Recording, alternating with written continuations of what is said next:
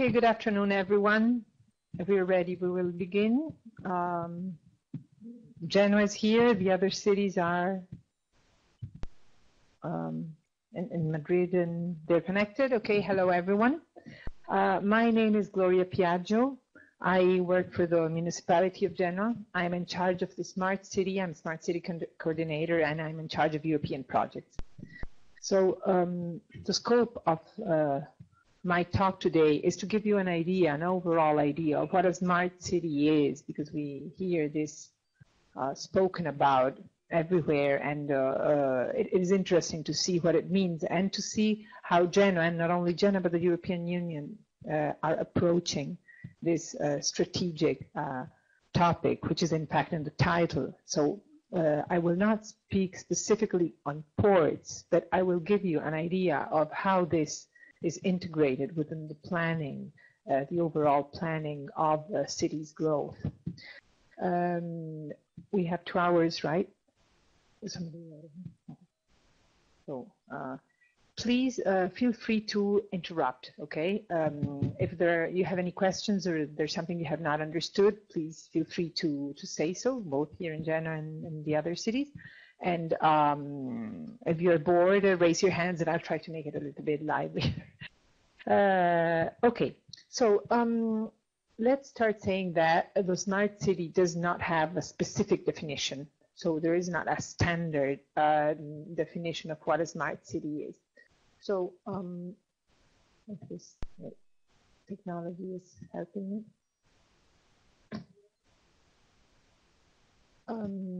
So let's start looking at this interesting graph that you see here. On the left side, on the Y, you see the Human Development Index. It's an index that the UN has developed to measure, in a sense, the level of happiness, how people live. There are many indexes, so this is just as good as any. And on the axis, we see the ecological footprint, that is how much planet we each use.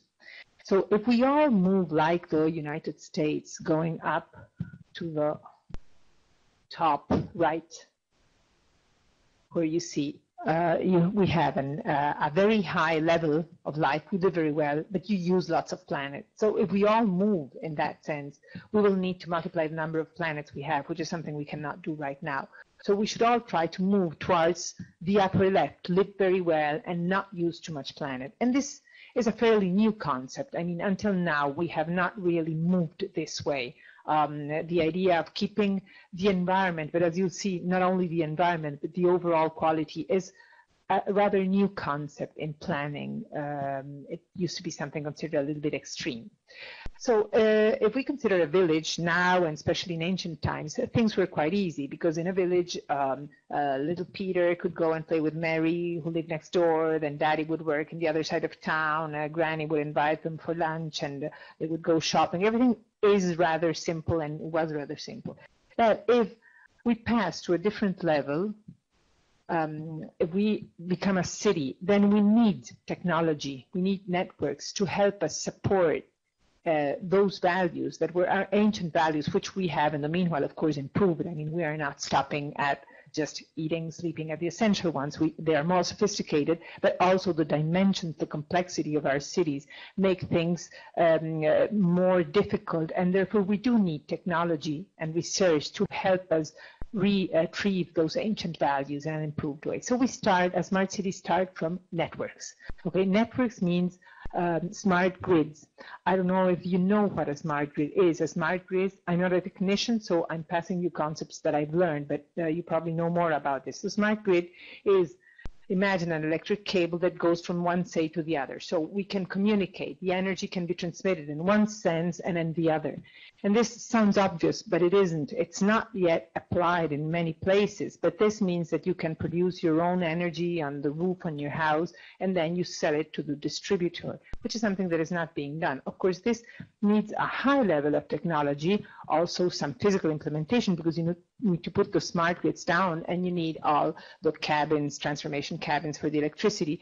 But you also need to have a change in the mentality to be aware that this is essential for a better improvement of the future. For example, a smart grid consents electricity to be used for vehicles. Why? Because a smart grid consents easier charging of the vehicles all over the city. It consents the distributors and the electric companies to fix things and be aware of how things are working or not working without any expenses, which can then be used, this money can be used for improving the services they give. And theoretically, this is still not actual, but it is tomorrow. I mean, even maybe this afternoon it's going to happen. With domotics, there are things you can do at home, like controlling when your when your washing machine starts, because the electricity costs less, because in that moment nobody is demanding too much electricity, or vice versa, to shut down things when it is not necessary to have them open because someone else is using more electricity. In this way, you can also try to turn the resources towards renewable energy sources, and so that you pollute less. Okay, we do not use, for example, the coal central that we have here in Genoa. With a smart grid, you can lower the use of electricity coming from that kind of source.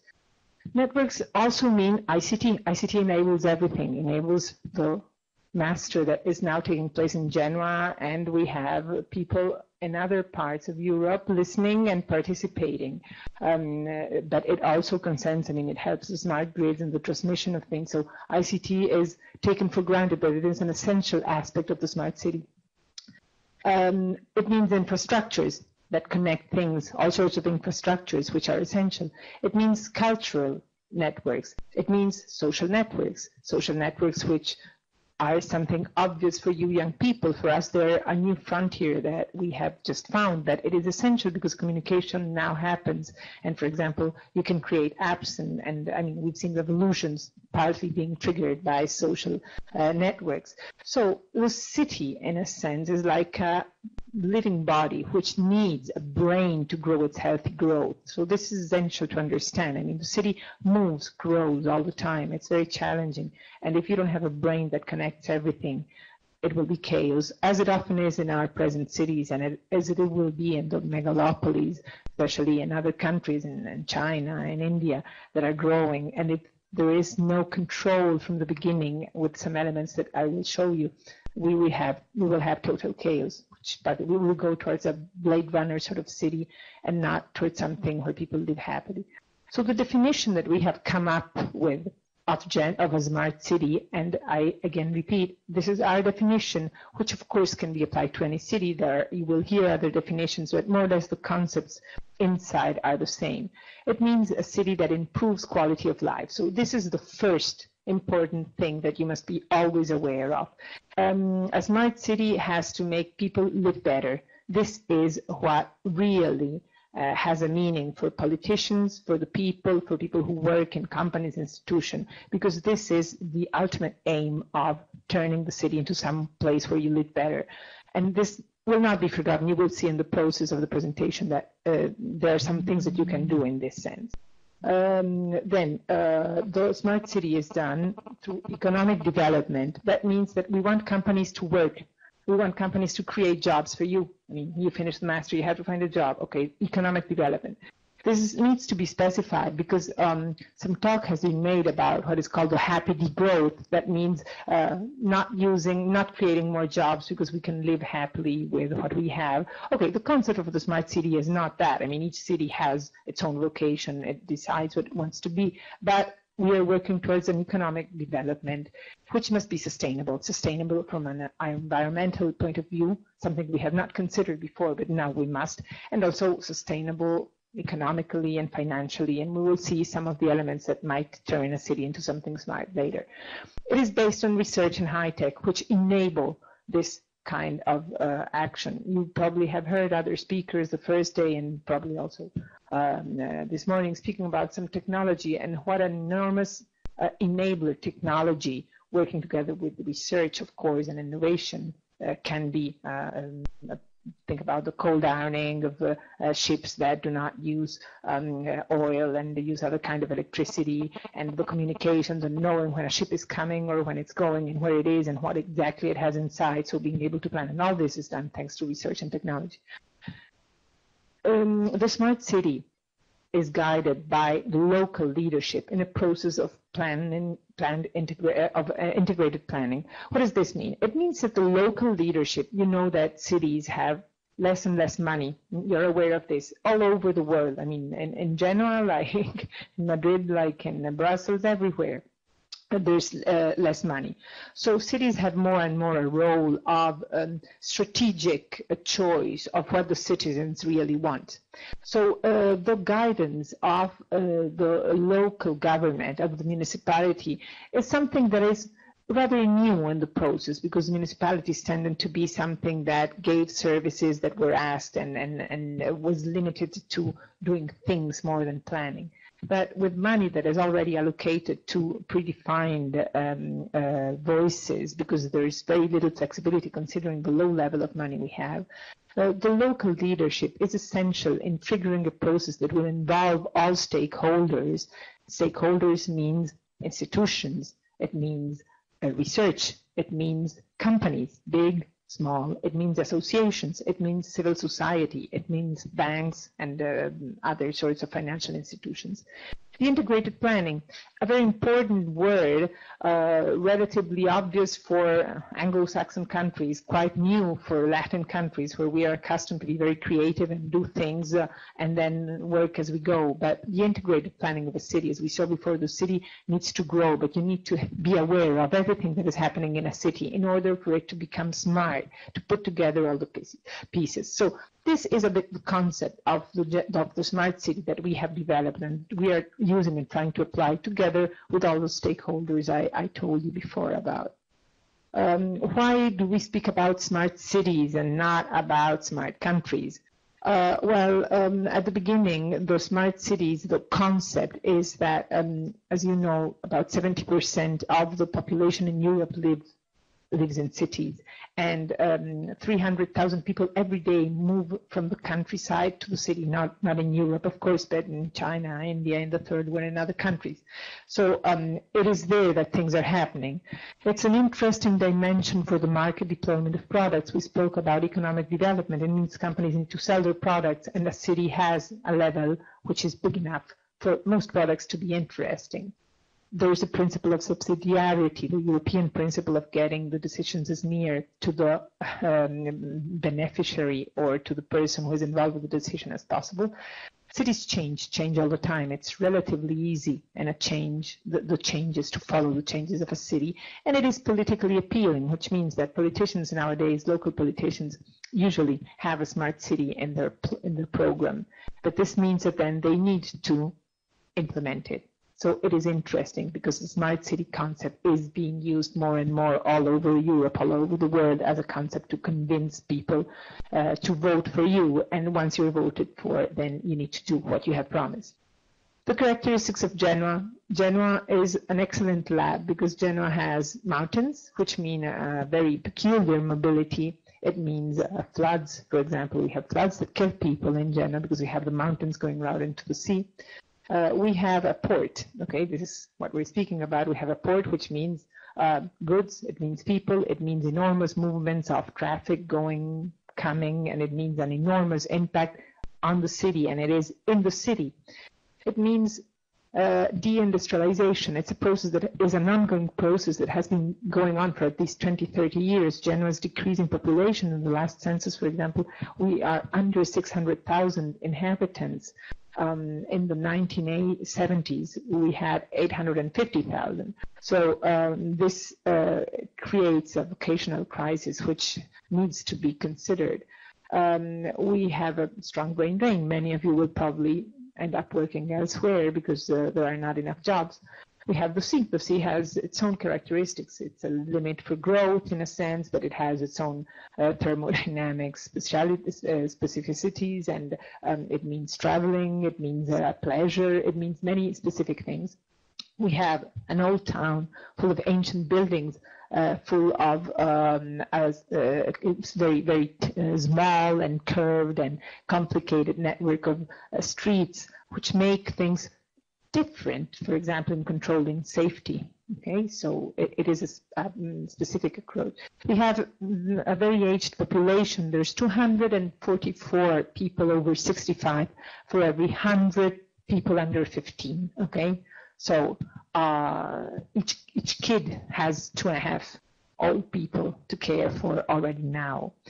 All those characteristics turn Genoa into a very interesting lab, because Genoa is a place where all negative things are going on or can happen, and that's the place where you can solve them. So we have an excellent place where we can offer companies a test lab to try to make a smart city. Of course, each city has its own characteristic, and the model is replicable, and it can be applied in other places. Each city, again, as I said, has to find its own location, and we will see later how this process can be made.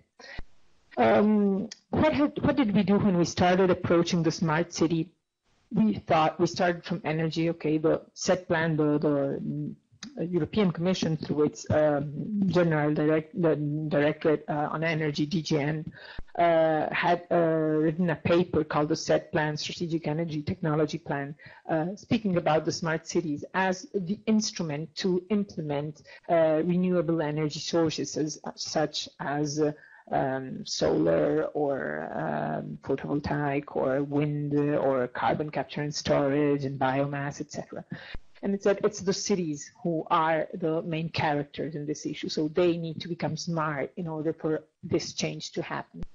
So we started this process, and we realized that a municipality is, however, a bureaucracy. A bureaucracy is, however, limited by laws, by ways of working, by people who are relatively old. In Genoa, the average age of the municipal worker is 54 years. Okay, I mean, that's really old. It's difficult to change. So we listened to the territory to see what they thought, and we asked them to help us. So we created an association, the Genoa Smart City Association. Companies have to pay to be part of the association according to the number of employees they have. They pay a different amount of money, and this helps the city work towards a smart city. It helps pay a project manager helping us develop and engineer the process of transformation. It helped us make some communication about the whole process.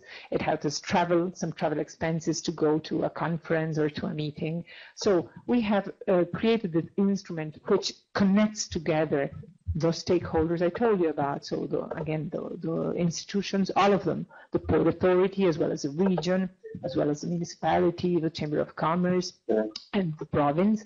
We have involved companies. Companies mean very big companies such as ABB, Ericsson, Ansaldo, Finmeccanica Group, Enel, of course, the distributor, Siemens, and it means small and medium enterprises, which are the backbone of Italy, not only Italy, also Europe. So we connect them together. We have the associations of companies such as Confindustria, that's the Industrial Union, or the Association of Builders, ASEDIL, and others. We have research meaning the university as a whole. We have the National Institute for Research, CNR. We have the institute that researches for blind people, Istituto Davide Chiossone. We have CETENA, which you probably know is the institute that makes research on sea aspects and all that has to do with ship and sea. And we have the civil society. Okay, we have some members, some honorary members who come from the civil society. So what does the association do? What do people in the association do? What do the companies do? They meet together, they talk, they plan, they work together, and they build together the process. Okay, so it is a sort of network. There are many networks. There is in Italian Confindustria, the Union of Industries, or there is a Rotary, or other sorts of networks. But the Genoa Smart City Association connects people together with the same goal of transforming the city, of working towards the same process. And this is what we're doing. So the quantity, that's more or less, we have around 80 members who come from institutions in red, businesses in blue, big businesses, associations in green, small enterprises in yellow. Did someone speak? No?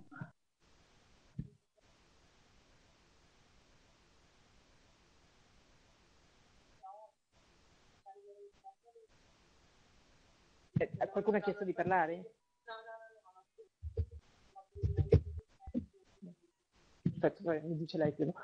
Okay, research in white, and in orange we have the civil society. So this is more or less the composition of the association, and once a month at least we have new members wanting to participate in this process. In order to sort of make things more concrete and to understand each other, to know what a company is doing, and to integrate this in the process within a municipality, you're all very young, so probably you have not had the opportunity of working in a municipality or in an institution, which tends to be something that's quite rigid and structured, and there's little space for new things because you have enough as it is with what you're doing every day. So we have created the model of the memorandums of understanding, and with some of the members of the association, especially the big companies, but not only, we have signed specific memorandums of understanding on something that they will do for us, on a feasibility project, on a study that they will do. So, for example, ABB studies a bit of cold ironing on the port, because the Port Authority is a member of the association. It also studies smart building, but considered from a health point of view. A smart hospital is different from a smart house, of course, and smart in this sense means using less energy, making people live better, having the right heat, the right cold, having the right level of sound, etc., etc. Toshiba is studying solid-state lighting, LEDs, in a museum, the Museum Chiosone, which is one of the best Oriental art museums in the world, and which is in Genoa. It has already implemented a pilot project changing the lights, and it also studying the water and the so-called rivers. I say this for our foreign partners. We have rivers in Genoa that are actually non-existent. I mean, a glass of water is passing, but they can flood the city and they can kill people. So it is important to monitor what is happening in those strange rivers that are typical of the Apennine Mountains. Siemens studies the green airport. There are some things that you can do in an airport, not considering fuel of airplanes, but in the rest of the airport there are many things that can happen, like electric mobility within, or the transportation, and photovoltaic or other ways of turning the airport smart. Enel is studying, of course, the smart grid, and is going to invest something like at least 5 million euros in Genoa to develop the smart grid and the smart meter. Enel has developed, we have 31 smart meters in Italy. I mean, almost every household has a smart meter, which can sense the distributor to read exactly the data, and you pay only what you have really used. But also, this is what will enable when we are able to connect a bit better with house appliances, for example, to connect so that in France, in Lyon, there is a project in which some buildings have got together and made a project. So through the smart meters, they buy electricity according to the cost, the hourly cost or daily cost, which of course changes. And so if you get together with the smart meters, you know when you can buy the right kind of electricity, so you save lots of money. It's also studying the wind farm on the dam outside Genoa. You probably know about that, and so Enel Group is developing this, has won the bid that the Port Authority made. Ericsson is studying how we move through cell phones. So, for example, bus number, I don't know, 35 goes every day up and down the hills. But is it really needed? So with mobile phones, you can track the number of people and what they are doing. It is very unpleasant to know it. It's very Big Brother sort of thing, and they say it's anonymous. I hope so, but however, it is true that we can use it, and we can know that it's useless to send a bus at 7:15 on top of the hill because nobody is waiting for number 35. Okay, so we are studying this kind of project, which will of course save money because then you'll send the bus to a place where everybody's waiting. Telecom is studying a smart school. Smart school means kids using tablets, but also having a more pleasant environment where they can work and be disturbed or not by ICT, and not only that. It also studies how to implement the fiber optics without big excavations, but through small ones. So you see, I'm telling you some things that are very, very concrete. I mean, a small excavation of 8 centimeters instead of the whole road those are things that make a city smart. Well, IBM is the only company which did not confirm its association, its membership in the association the second year, but it has done a great job on the Smarter City and Smarter Planet conception of the process of transformation. Selex, it was called Selex Celtec, now it's Selex Electronic Systems. It's the biggest European group in aeronautics and military technology, and also in the smart city, and it has a part of its company in general. And they have studied already, they have monitored the energy consumption in one of the municipal buildings called Matitone. So, for example, just simply turning the bathroom lights off at night, it doesn't happen because you have to turn them off. Okay, and I know our grandparents, maybe not yours, but ours, always told us turn the light off, switch the light off, and we didn't pay attention. But this, if you add it up in all the 24 floors, means some money. Not only that, but also the air conditioning goes on at night because it's automatic. So that kind of control can be changed with investments that might be, imagine 200,000 euros. That's not much money. The municipality doesn't have it, of course, but it's not much money because the savings come in 2, 3, 4 years. They are not very far away in time. It also studies how things are moving in the mountains, you know, that we have landslides and we have problems created by water, by buildings built many, many ages ago, and then roads added or things cut. And so you can have a system, a navigator, a software that controls the whole system using the existing sensors in order to have an idea of what things are happening. And so if you can foresee events, you can use the money much better because you'll use it not to fix things afterwards or to heal people who have been hurt, but to avoid that this happens. And so also with other companies, we have special memorandums of understanding. And this helps us know what the company is doing. It lets the company concentrate on one specific topic, but it also helps us convince our colleagues on what possible new options they have, what they can do that is different, how they can work in a different way and change their approach to their everyday job, thus making a better job in the whole. So the colleagues who are in charge of monitoring the water level of the rivers are very happy in knowing that there's a software that will enable them to do their job better, for example. I'm speaking about a very touchy subject in general because, I mean, this has created some problems, some very serious problems. What is, in a sense, the smart city? I have tried to explain to you what the smart city, it's a concept, it's technology. Of course, it's technology. But a smart city is also a vision. You need to know where the city is going to. And you need to have the rails, but you also need to have the sleepers. The sleepers are the things you do. So you need to do things in mobility and outdoor life and information, water. In this way, you will have the smart city working, but you need both things. So there are many cities that have many interesting apps with the smartphones, or all the mobility is electrical, but if they don't have an overall vision and they don't plan the process of transformation, it will not be a smart city because things can stop in a minute. Whereas if you have married a vision and you have decided that you're going to change the city, then it does not really matter how many of those leapers you have done, how many things, you know that you're working in that process. So this, and in this, Genoa has done a good job. When I spoke about university means, of course, engineering. Engineering is essential. It is the main character, in a sense, of the process. But it also means other faculties. It means physics, of course. It means chemistry. I mean, think about the paintings with all the nanotechnologies that can use the light, the solar light. There are many innovations, many interesting innovations. Economics, maths to help find models that will make you understand what happens if you take one course of action or another. It means philosophy, because you have to elaborate the vision. It means literature to help you communicate, because if you do not convince people to change their way of living, if you don't convince us to use public transport or in other cities bicycle here, it's impossible. I mean, in other cities, then you cannot really change the whole city.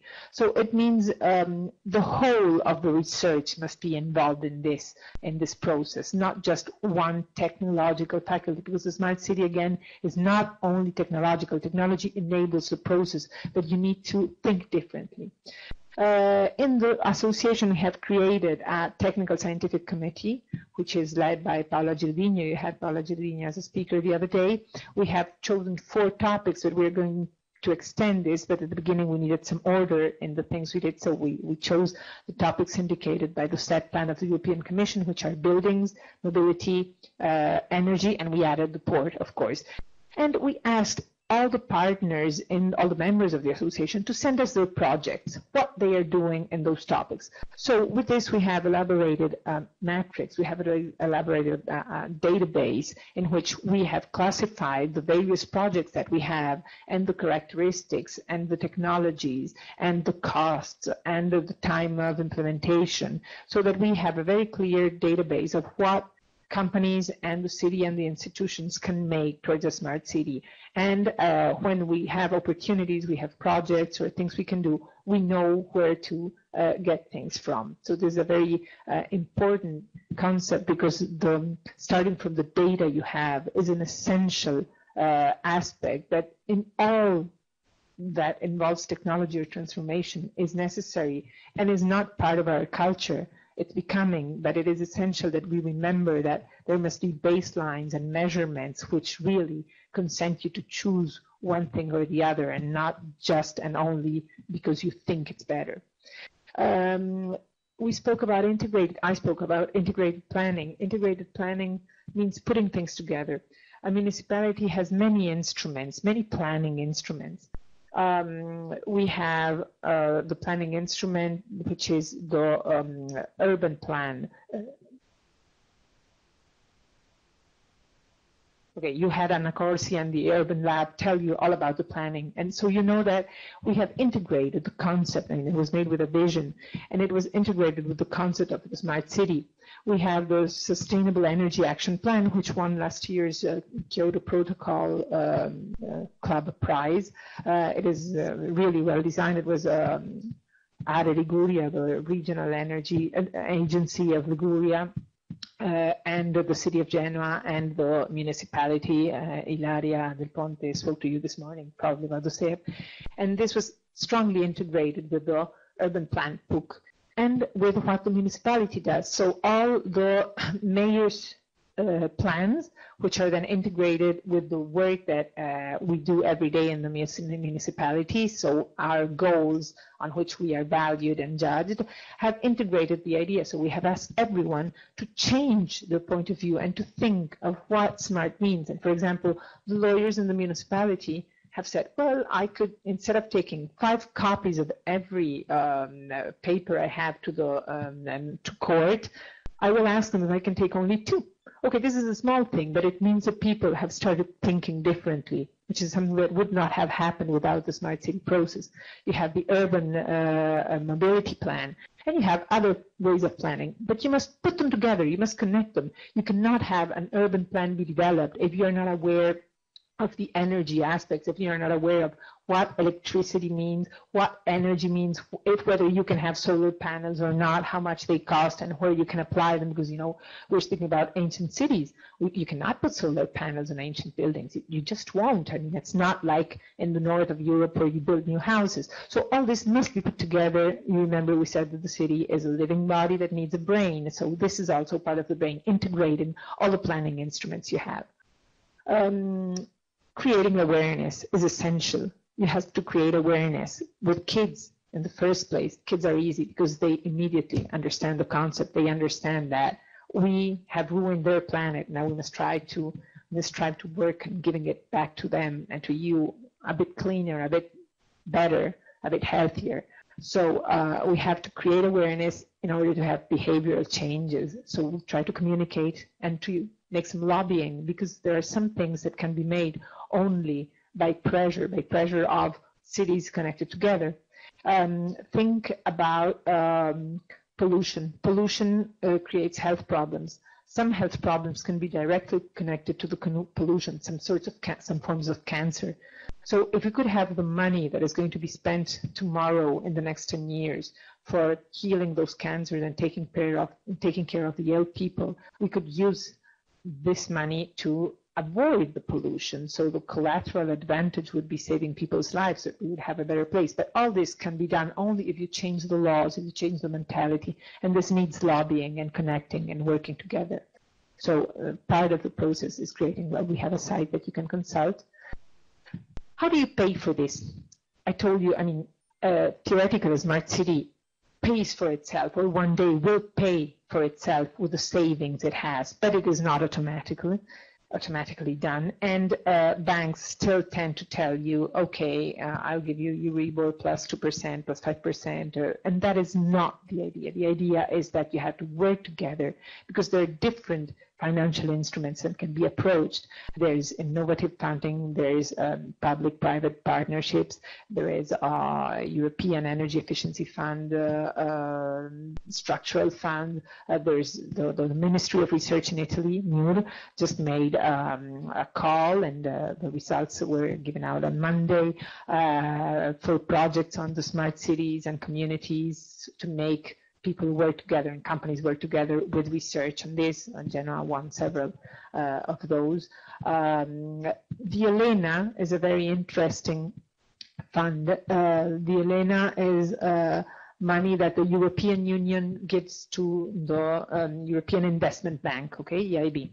It gets the money, and you apply for it. You go and ask, you say, I have this project in which I can improve the energy efficiency of my buildings, or I can buy electric vehicles or energy efficient vehicles, or I can change the public lighting, turn it towards solid state lighting. Please give me the money to help me create the business case, because a municipality has 1, 2, 3, 15 people, whatever, working on the general services, who buy things, buy products, they buy the paper or the microphones, or they make the calls for offer, but they do not have time and the skills to create something more innovative. So the European Bank of Investments gives the municipality the money. The money means 2 million euro, okay? I mean, it doesn't mean little money. With the 2 million euros, you build this the feasibility projects, the studies of exactly how much energy you're spending, how much you will save, how you will do it, the technical studies, and then you have the call for offers for ESCOs. You know what an ESCO is? Well, an ESCO is an energy service companies. It's the companies that will substitute, for example, your boiler, and with the savings, they will pay for the investment they had made. So for 10 years, they'll keep the savings, and then you get a boiler that is very efficient, and you save lots of money. I'm simplifying the model, but more or less, this is the idea. Okay, so ESCOs will win this. Then the European Investment Banks is willing to make a loan to those ESCOs. They have a loan which can be 90 million euros. With this loan, the ESCOs make the investments, the energy efficiency investments, and repay with the savings. The municipality keeps on paying what it was paying, or a little bit less, for 10 years, 15, 20, whatever the business case has shown. And then the result is that without having spent money of your own, it's always public money, I mean, it's European money, but without having spent money that the municipality did not have, you have managed to make the whole city efficient. So we are going to apply for an ELENA. We're working very hard on that. Other cities have already done it, but it's one of the instruments that can give you an idea of what is happening. Let me check the time. So in a sense, what we are doing with the smart city is juxtaposing the grids of needs. And I will tell you something more about this later, because you need to listen to the people, of strategies, political strategies that have been chosen by the politicians, who have been chosen by the citizens, the technologies, the available technologies, innovations, funding, which kind of funding you have, the rules. So you need to juxtapose all those grids and try to find the right whole, the right place for each kind of project, be it mobility, building, government, energy, solid state lighting, or other projects. So it is a very complicated work that connects to what I told you about integrated planning. A smart city really needs to put all things together in order to make the whole something better, okay? So it is not something that happens automatic, and if someone says, is this a smart city or not? You cannot answer. I mean, a smart city is not defined. There are many researches that say Bologna is smarter than Milan, which is smarter than Copenhagen, which is smarter than Colorado. It doesn't matter. I mean, it depends, of course, on the parameters that they're using on the indexes. But the idea is that you have to marry the process. You have to start the process of transforming your city, being aware of what you're doing. The needs. I spoke about the needs. Now, when we start speaking about smart city, we start speaking about technology. And so engineers have great ideas. They have incredible things that create energy or save. And also people from the chemistry business. Many people will come in with many good technological projects. But then you go and listen to the people. And the people tell you, for example, a machine that you put at home, and the grandpa just puts his finger inside the machine, and everyone knows in the hospital his blood pressure and whether he's okay or not, and glucose and everything. Look at this machine does not measure whether he's happy, in a sense. And maybe he needs to walk 10 minutes every day, because that will be more important for his health and for his living on than having the exact level of blood pressure measured every day. So we met with some of the associations we know in this very humble process that we have done towards a smart city, and we spoke with the Comunità di Sant'Egidio. It's a very big charity in Italy. And we spoke to them about smart city, and they said, for example, they told us this. They said, we don't want those machines. I mean, not everywhere, but we also need people to move. So maybe it would be better to have those machines at the bakers, so that the person has to walk to the bakers to be measured. But this kind of idea taught us that you really need to listen to the needs, okay? And the needs are not always known by university or by the companies or by the municipalities. Right now, we voted 2 weeks ago, and whoever won, it doesn't matter, I'm not discussing that, but what really emerges that people want to be listened to, okay? All the political phenomena in Italy, it's very strong, the fact that people say, I want to participate directly. And so I don't intend to apply the models of democracy. I mean, I'm not a sociologist or a politician, but certainly we need to be aware that maybe people want Wi-Fi all over. For you young people, it's obvious. People go all over the world, they have Wi-Fi, then they come to Italy, and they cannot connect because the Wi-Fi, you need to get the name, the phone number. It must be an Italian phone number. It's not an Italian phone number that you cannot have the password, and everything is complicated. Or maybe you want to play soccer near home. Maybe you want to develop soccer fields near home because that is what makes your happiness. And what does this have to do with a smart city? It has. I mean, in the planning of the city, you have to take into account what people really want, whether they want silence. Is silence a value? Maybe it is. We are forgetting this. We never consider it, that maybe we want it. So it is important to be able to listen to the needs. That's why we have created this connection. And we are working in the association to have smart people telling us. So we are creating working groups, in which we listen to the various categories proposed by them, whether it be the disabled or old people or schools or whoever that come with the needs. And this is going to be connected with the technology, with the research, with the institutions, always in order to make a better process, to make a better city. We have also tried to promote the idea that Genoa does not become smart if Torino is stupid, okay? Because the smart city process needs to involve everyone.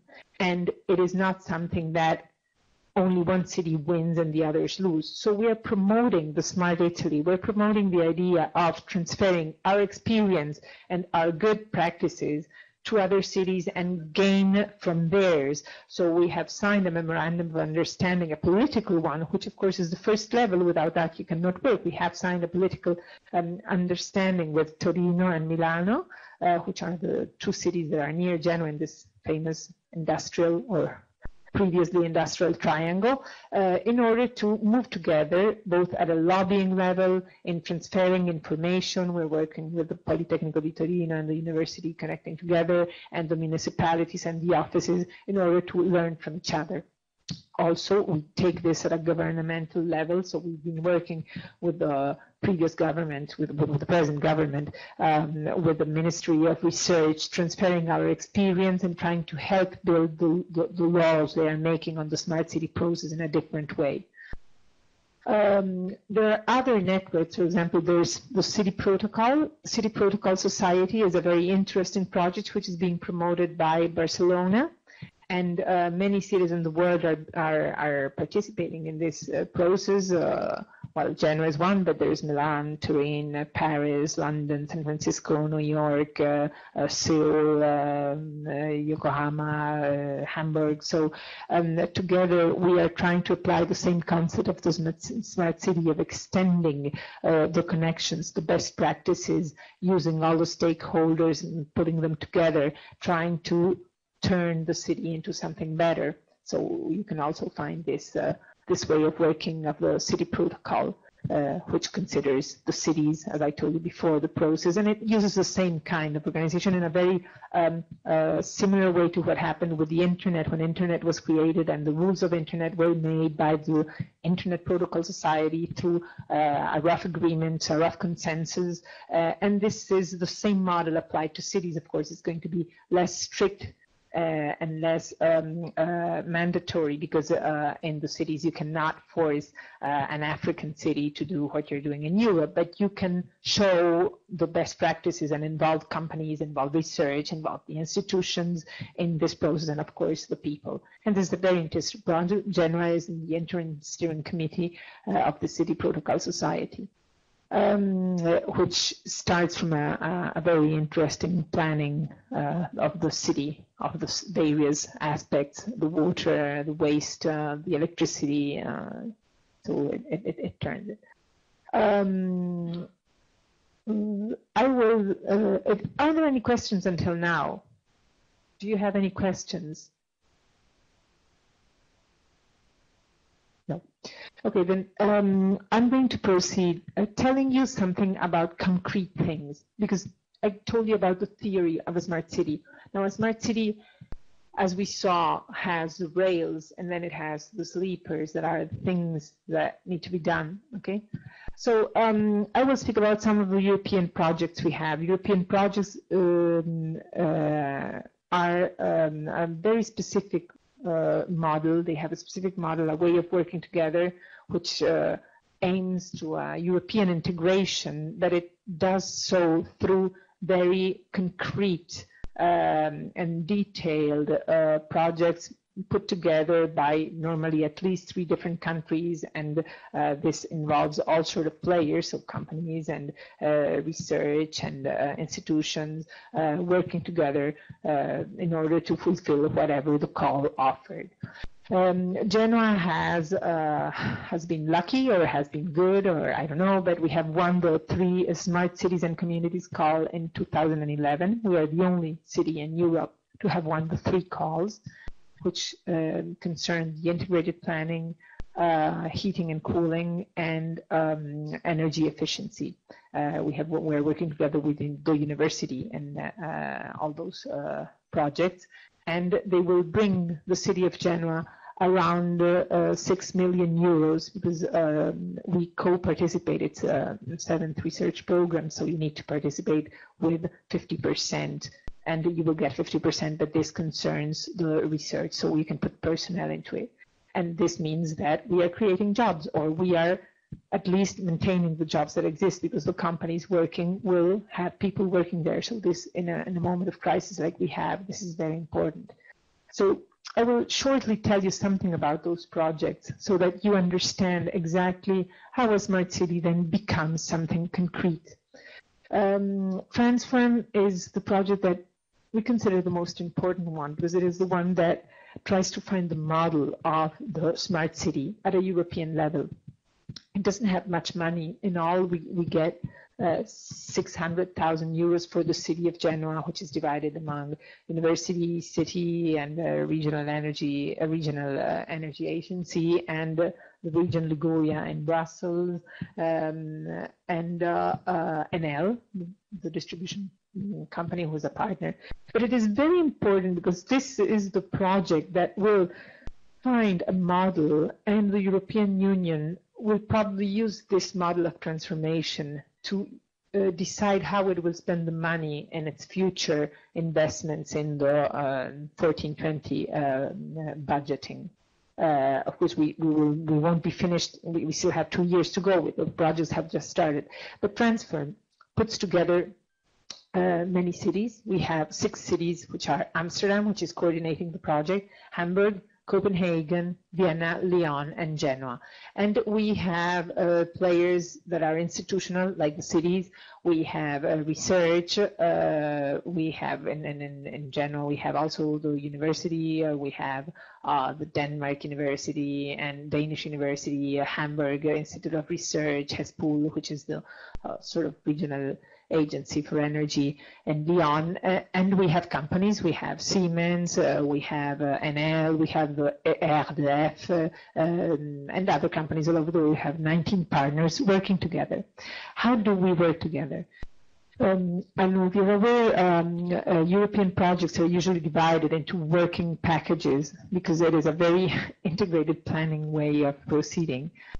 So you have working packages, you divide the activities into work packages that normally have a leader, and you show how they're going to connect and what the timing is and which deliverables you are going to give and when. So you need to plan this when you present the project.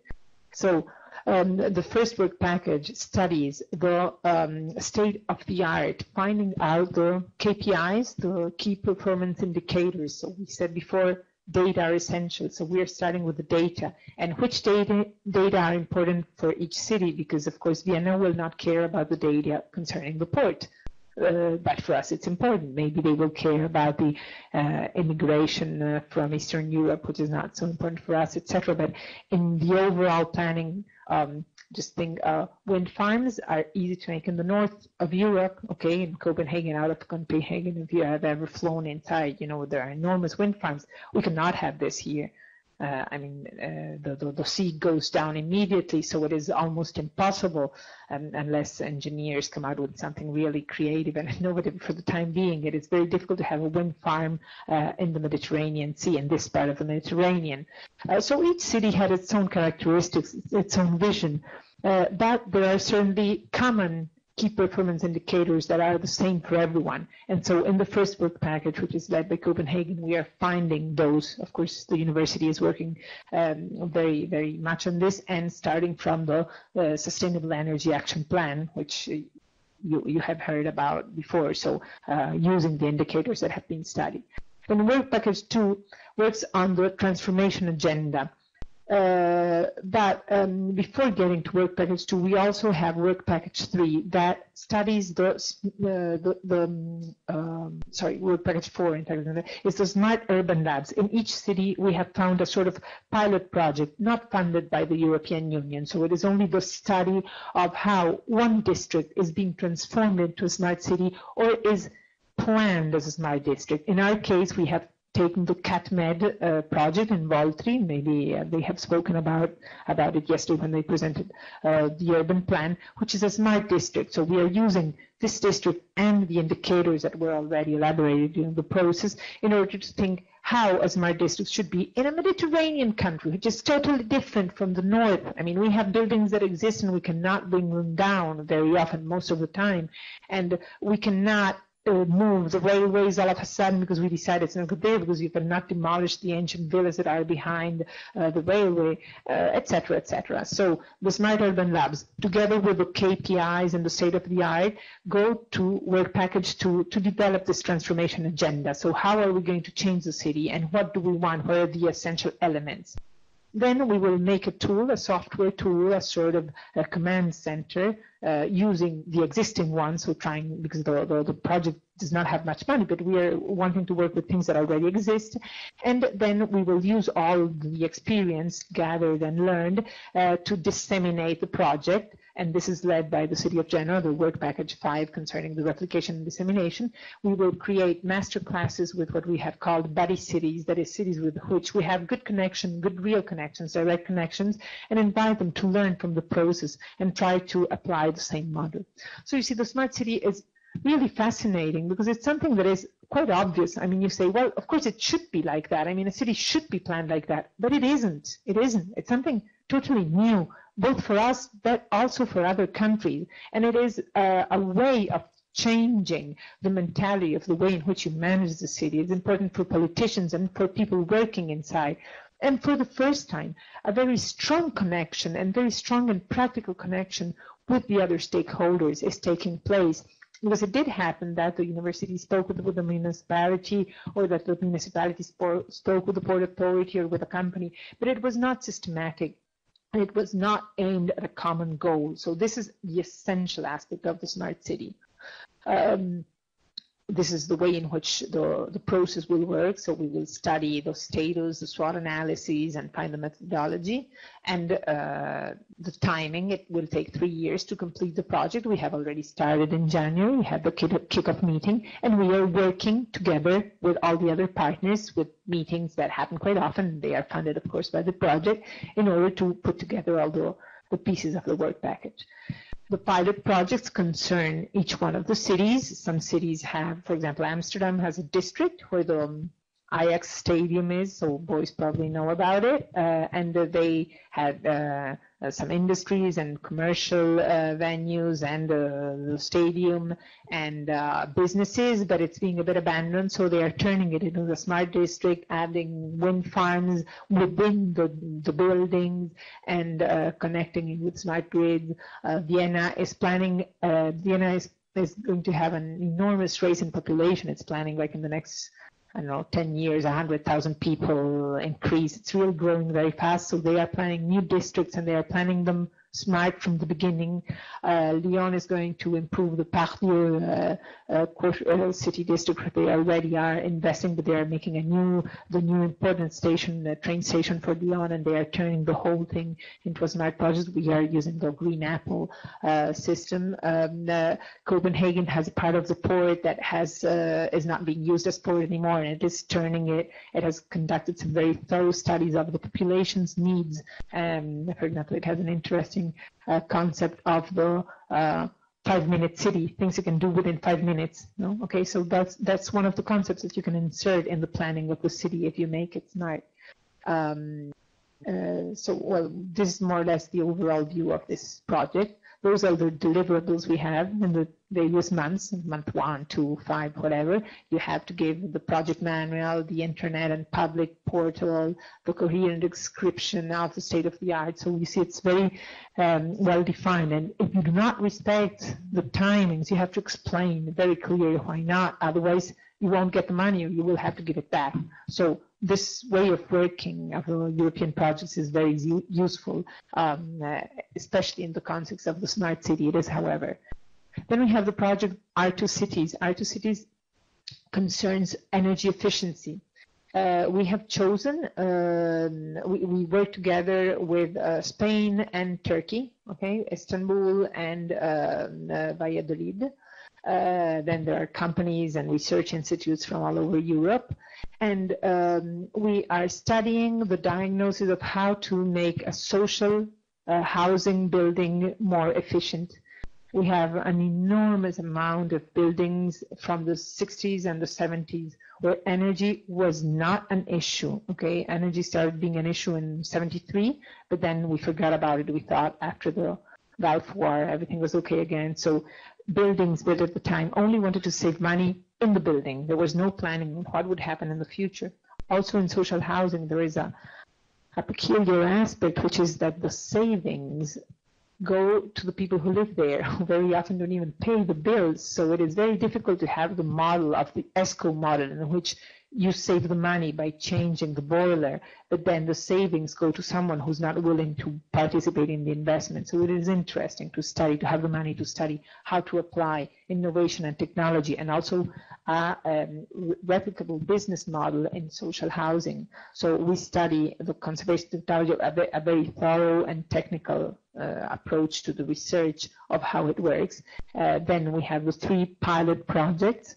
Genoa is using the case of Bigato. Bigato is in one of the two valleys going up from the city of Genoa towards the north, the Val Polcevera, and it is an enormous, we call it the dam, okay, La Diga, because it really stops the valley. It is a wonderful place. I mean, the apartments have an incredible view. They are in the green, but they're really, they freeze because it's really cold and the heating is really bad.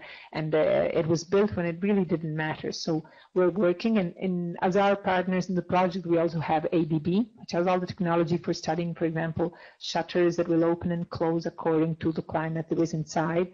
We have a bank. We have Unicredit, which has a joint venture with the World Wildlife Fund, and it has created a company called Officine Verdi, and they are studying the economic feasibility of this kind of project, both for the municipalities and for the companies.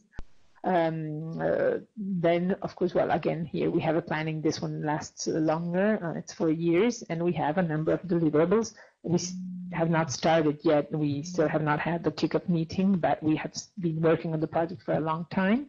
Then we have the Celsius. Celsius uses, again, we have other pilot projects going on in London, in Rotterdam, in Köln, in Göteborg, which has been moved, but it's still in Sweden, even though here I put it somewhere else, Genoa, and we each have pilot projects for district heating and cooling. So again, we have the system of the work packages. District heating and cooling means that you produce the heating in one place and you take it elsewhere. In Genoa, the pilot project is specifically connected on a new way, a new technology that will use the change of pressure from how the gas arrives through the gas duct to how it needs to be transferred in city gas. And the energy was absolutely wasted. So they are putting a sort of turbine to a sort of propeller to use this energy and create heat in a very small district, a micro district. In the other valley, Val Bisagno, where the gas company has its offices and its plants.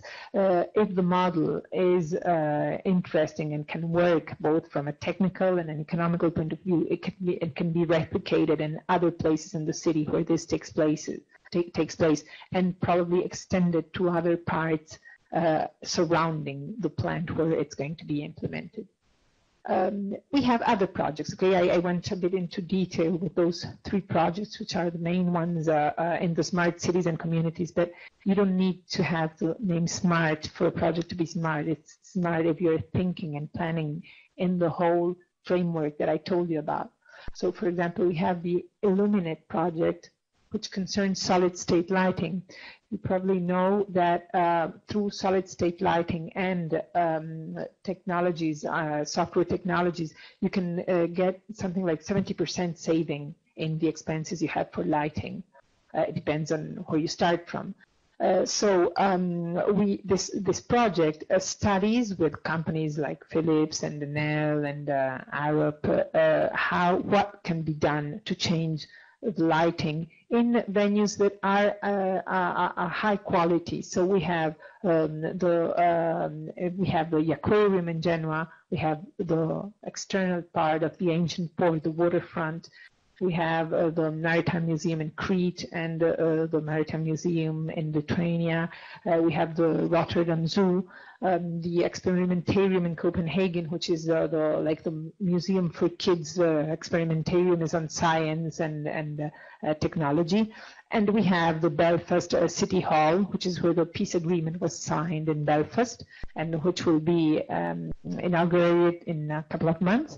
And all these have the lighting changed to solid-state lighting, which has to respect not only the savings, but also the quality of life it can give. And it can give different lumen, different colors, different things that you can change and move. For example, the very interesting project in the Belfast City Hall, which is being used also as a venue where they have concerts and public events. It is considered a very, very important historical and event building. They can change the color according to the event taking on, a bit like the Empire State Building in New York, which changes according to the 4th of July or Gay Pride or whatever is happening that day.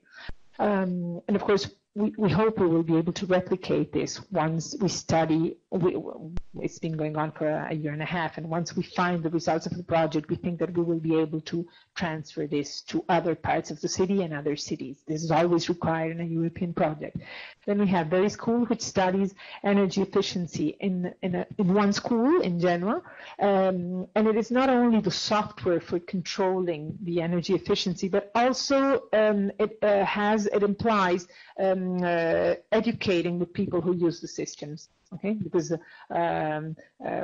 one of the, for example, to give you an idea, in the R2 cities, the one with the housing, with the social housing building, one of the plans that the university originally proposed was making a sort of fissure, a hole on top and at the bottom of each apartment inside, because that would consent the air to pass and create a wall that would create a sort of refurbishing. Okay, but we said, wait a minute, the people who live there will immediately put Scotch tape and cover the holes. I mean, it's certain that it will happen. So you have to be aware that you need to know who's living there and what kind of action you're taking.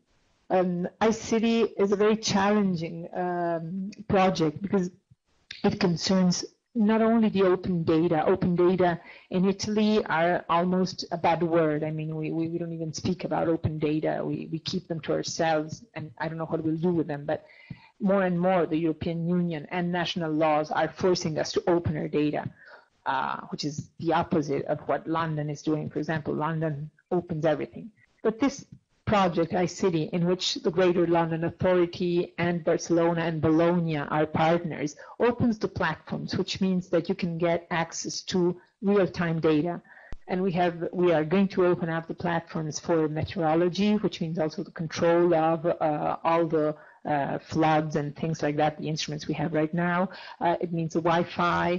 We are opening also the mobility, the controls, and we are going to offer those open platforms for people to create apps. So we expect to have about 300 apps proposed by students, companies, university at the end, using those open platforms, which might mean tomorrow that you can even integrate even more. You can even enter into using the sensors. Imagine, for example, a camera that is pointed for traffic on a street. Maybe someone could create an app that uses, I don't know, 1 minute per hour. You can send this app to use it to see something else, or and create something that I know where young people meet, and it will show some app. I don't know what the interest will be. This is the people who will create them.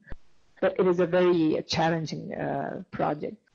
Harmonize considers the resilience, that is flexibility of planning the safety and security in a city, and we have chosen the part of the city that we have chosen is the zone of Marassi, where we have a stadium, we have the prison, which is inside the city, we have the highway getting there, we have commercial venues, we have a river that can flood, and so we are trying to put together all the possible sensors and players that somehow act in that zone, and creating a software that will help us control unforeseen events that you cannot plan and therefore somehow prevent, but things that cannot be foreseen, but you can, however, react rapidly if you have integrated the whole system with what police do, what the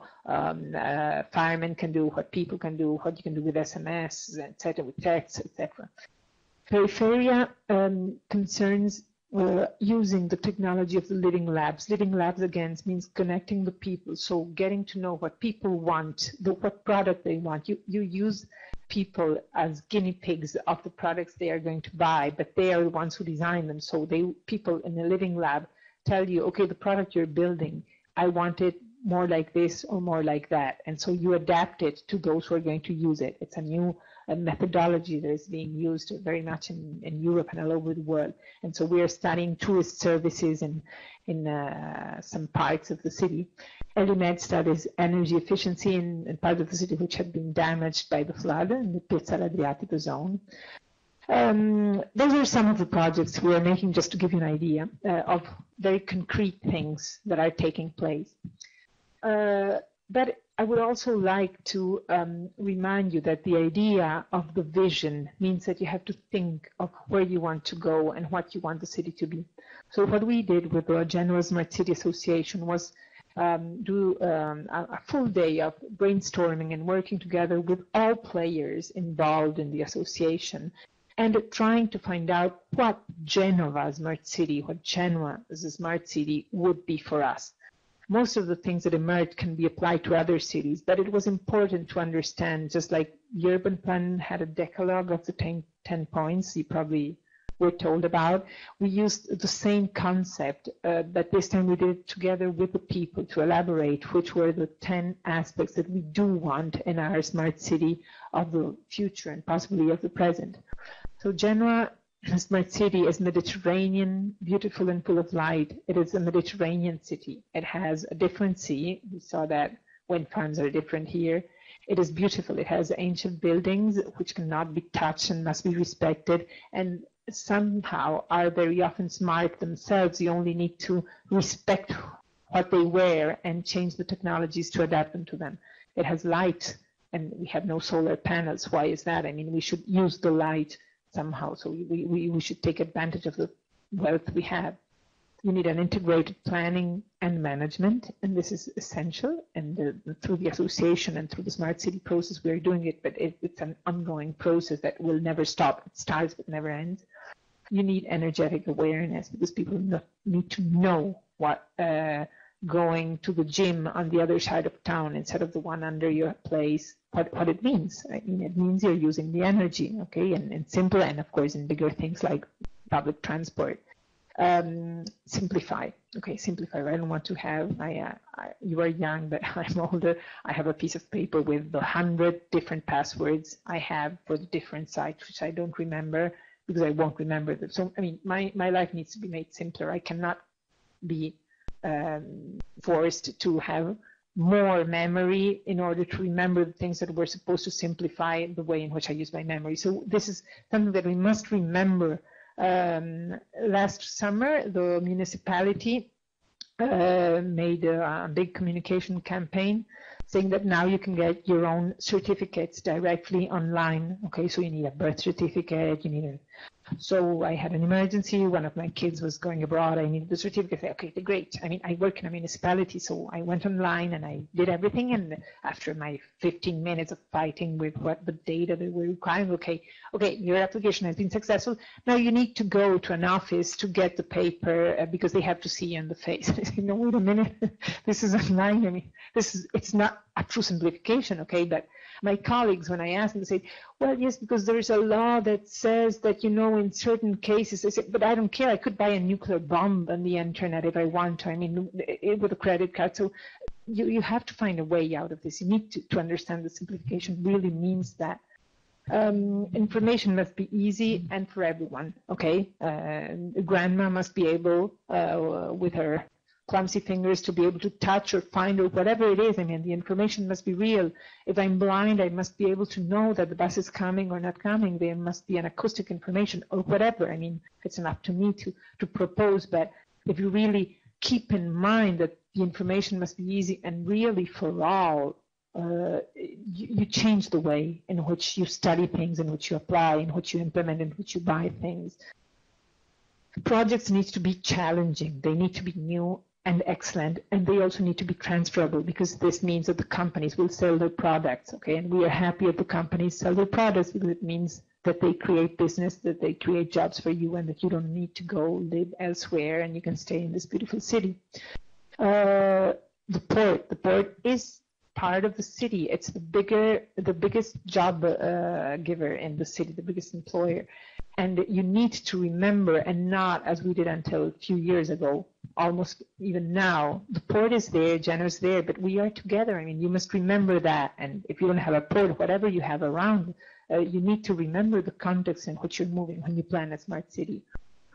You have to move and be free to move, but only when you choose. So not because you're forced to move. in order to get things that you could get at home. So you have to have good transportation, electric mobility, or other simpler ways. For example, we have an excellent way of connecting, vertical connection, but it needs to be further enhanced and implemented. But it has to be when I decide to move, and not because I'm forced to. So it is important to keep this in mind, not to plan the city in a way that it will give you the freedom. Young people, we want them to stay here, to study here, to work here, and so we need to give them opportunities to do so. So this must be kept in mind when you plan the city. We respect the age. We have so many aged people that is essential, but also the handicap. This has been luckily a tradition in Italy and in Genoa. We have a very strong way of working for the integration of handicap. But you must remember that handicap exists, and so for example, now they just remade Via Garibaldi, the main ancient old street in the city. And the problem is that we have to put back the stones, the ancient stones that have been there forever. But this does not allow people with the wheelchairs to move very easily. And so you have to try and connect the Sovrintendenza, that's the office in charge of checking that ancient buildings are well kept, but also the handicap that needs to move. So respecting also means connecting them together. And then as a last thing, I will say that for me, Smart City is a woman, because women are capable of multitasking, whereas men concentrate on only one goal, and that doesn't make the city smart. Thank you.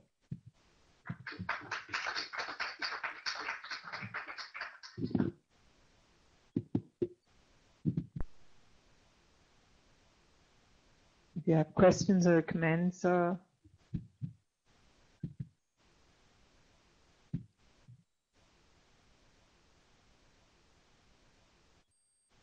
answer?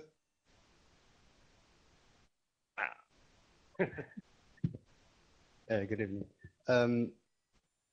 I have a question regarding the R2 cities project, so concerning energy efficiency.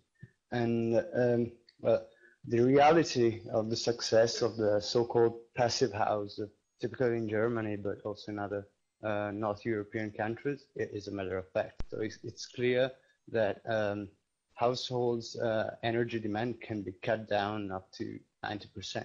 And which are the main obstacles of adopting such models here in Genoa? Is just a matter of having old buildings that cannot be touched, or is also there are some legal constraints, for instance? That's a very good question. I'm not a technical expert, so I will give you the information that I have on this. So in the first place, a passive house, the Germans are built from scratch, and that makes a difference. Okay, building a new house and building it passive is easier than changing a house you have. In the second place, we have two rough kinds of buildings. The ancient buildings, the really ancient ones, like the ones in Via Garibaldi, where you cannot touch things. I mean, it's really difficult to touch things, but which very often are smart from an energy point of view, because they have very white walls, very thick walls. The slate that is used on roofs has peculiar characteristics, thermal characteristics that make it good for keeping the heat or the warmth in winter and keeping off the heat in summer. So with the ancient buildings, it is difficult because you cannot make holes to have internet everywhere in a stuccoed complex. But the maybe most difficult ones are the social housing of the 60s, 70s, early 80s. What are the difficulties there? So the first difficulty concerns the financial aspect. As I told you, the advantages of turning your house, for example, if you in your own home change all the windows and put the ones with 4 layers of glass and efficiency, okay, you have the savings, you paid for the investment, the savings are yours. In the social housing, the municipality will pay for the investment and the savings are for the people living inside. So it is a very difficult business model for the municipality to make, because those savings go to someone else, and the law does not consent. I mean, it would be stealing, taking their savings away. So a new legal model must be found. Also, there are some technical aspects. one which is banal but enormous, for example, scaffoldings. Okay, when you need to you have a skyscraper and you need to do some work there, scaffoldings in Italy are very expensive, very, very expensive. For example, in our two cities, they will cost something like 500,000 euros, okay? Putting them into place, it's 10 stories, and so you need to, and the security measures are such, I'm not saying they're right or wrong, I mean, they are there, but they make things very difficult.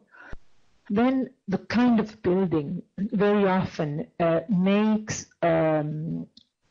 new actions that will not make them passive. This is impossible, or active, not even not possible. That will change the energy efficiency difficult. For example, in our two cities, in the Borgato building, there are some metal panels in front. You probably saw pictures. There are red panels or white panels in front of the building. So we had planned with the university, okay, we'll take the filling outside so that we will create a sort of thermal wall that makes the air circulate. When we went up there, we discovered that they are fused together. You cannot take them off. So the difficulties are very practical. It would be much cheaper to bring them down and pull them down and build them again. Okay, that would make them passive and it would probably be cheaper, but you cannot do that. Okay, it is impossible from a legal point of view, from a political point of view, from a very concrete, where do you put the people who live there when they are not there? No.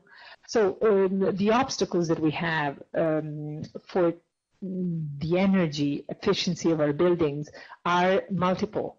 And they must really, that's why those pilot projects are important, because they start touching the sensitive points and try to understand where it is that you need to intervene.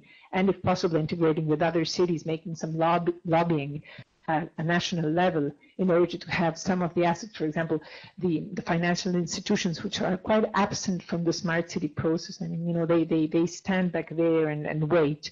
But they could probably help build a model that maybe would make them earn a bit less than they usually do, but help get the savings for the one who makes the investment. So it is all to be discovered. Could the ESCOs play a significant role in future, or it's just a matter of public investment? No, the ESCOs could, but as I told you, the model, it's very banal, it's simple. I mean, the savings go to the people living in there who often don't even pay the bills, okay? So, I mean, they don't care whether they save or not, because often they don't pay. You know that now you cannot cut electricity, you need to leave, even if you don't pay the bills, you get 30%. So some people are even living on that. So it is a very difficult model, because you would need to change the law saying that if you are the owner of the building and you make an ESCO project and you make the investment and you make the building more efficient, the people inside will keep on paying what they are, but the savings go to you. I mean, the lower part goes to you and to help you keep the investment. Right now, it is not feasible. So you really need to go on a trial and error basis. There are many innovative projects, but again, on new buildings, it's much easier than on existing ones.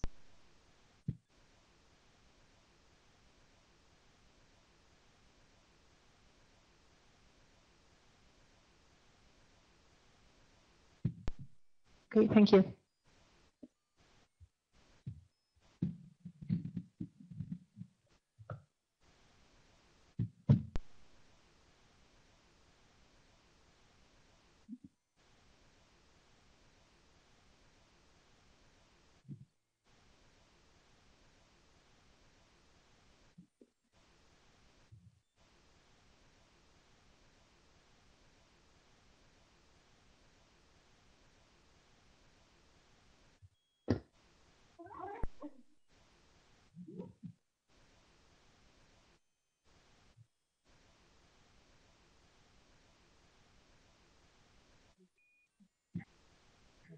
Sono straniero. Non è veramente ma sì, non devo dire tutto per dire che si stanno tormentando.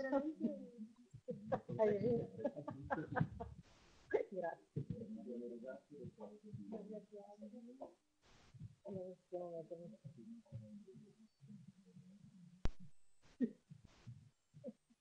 Ah no? No, ma io sono io a bar perché sono straniera.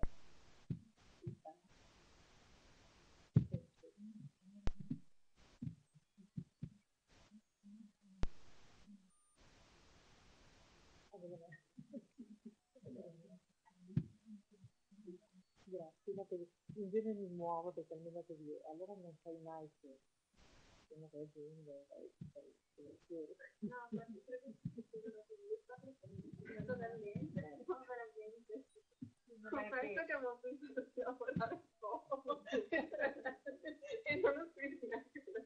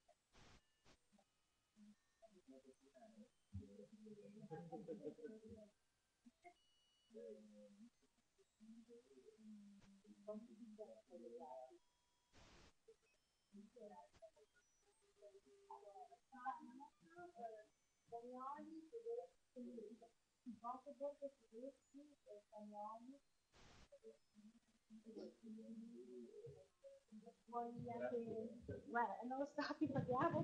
Sì, infatti, adesso diciamo aperto.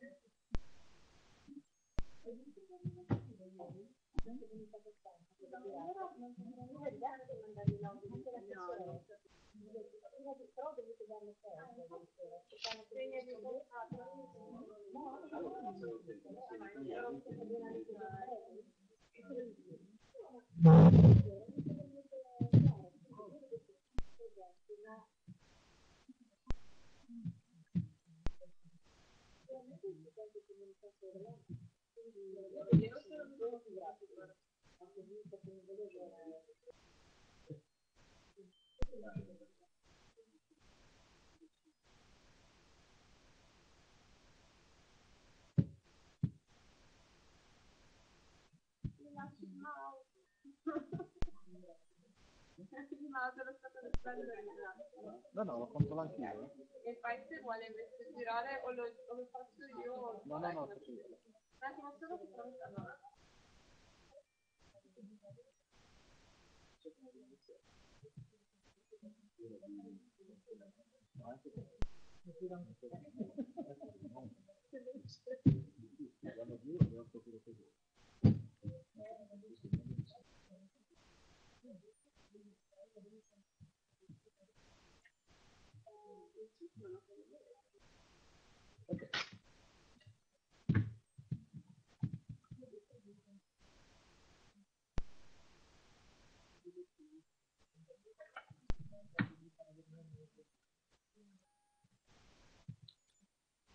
Buon pomeriggio. I don't speak English because my English is not good, and after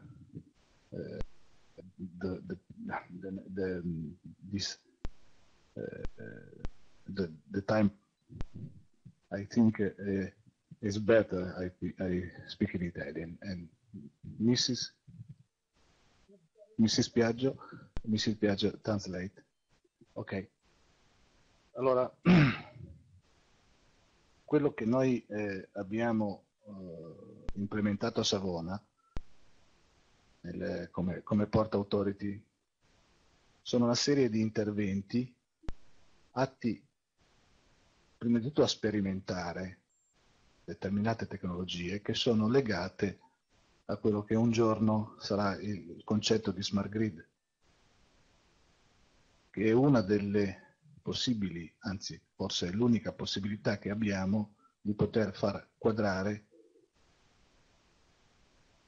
il sistema di distribuzione dell'energia elettrica e di altre, diciamo, possibilità di supply, cioè di approvvigionamento, che riguardano anche l'acqua e i rifiuti, in modo che ci sia sempre una corrispondenza tra quelle che sono diciamo, le produzioni nel caso dell'energia, o quelle che sono le regole nel caso di altre, nel caso per esempio dei rifiuti, e quello che è la necessità invece dell'utenza.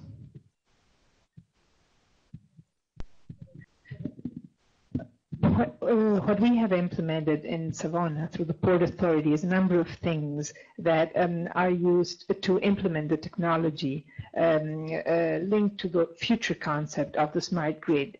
Because we think this is the only way of making the distribution system for electricity and for other sources really work. Other sources also involving the fields of water and waste.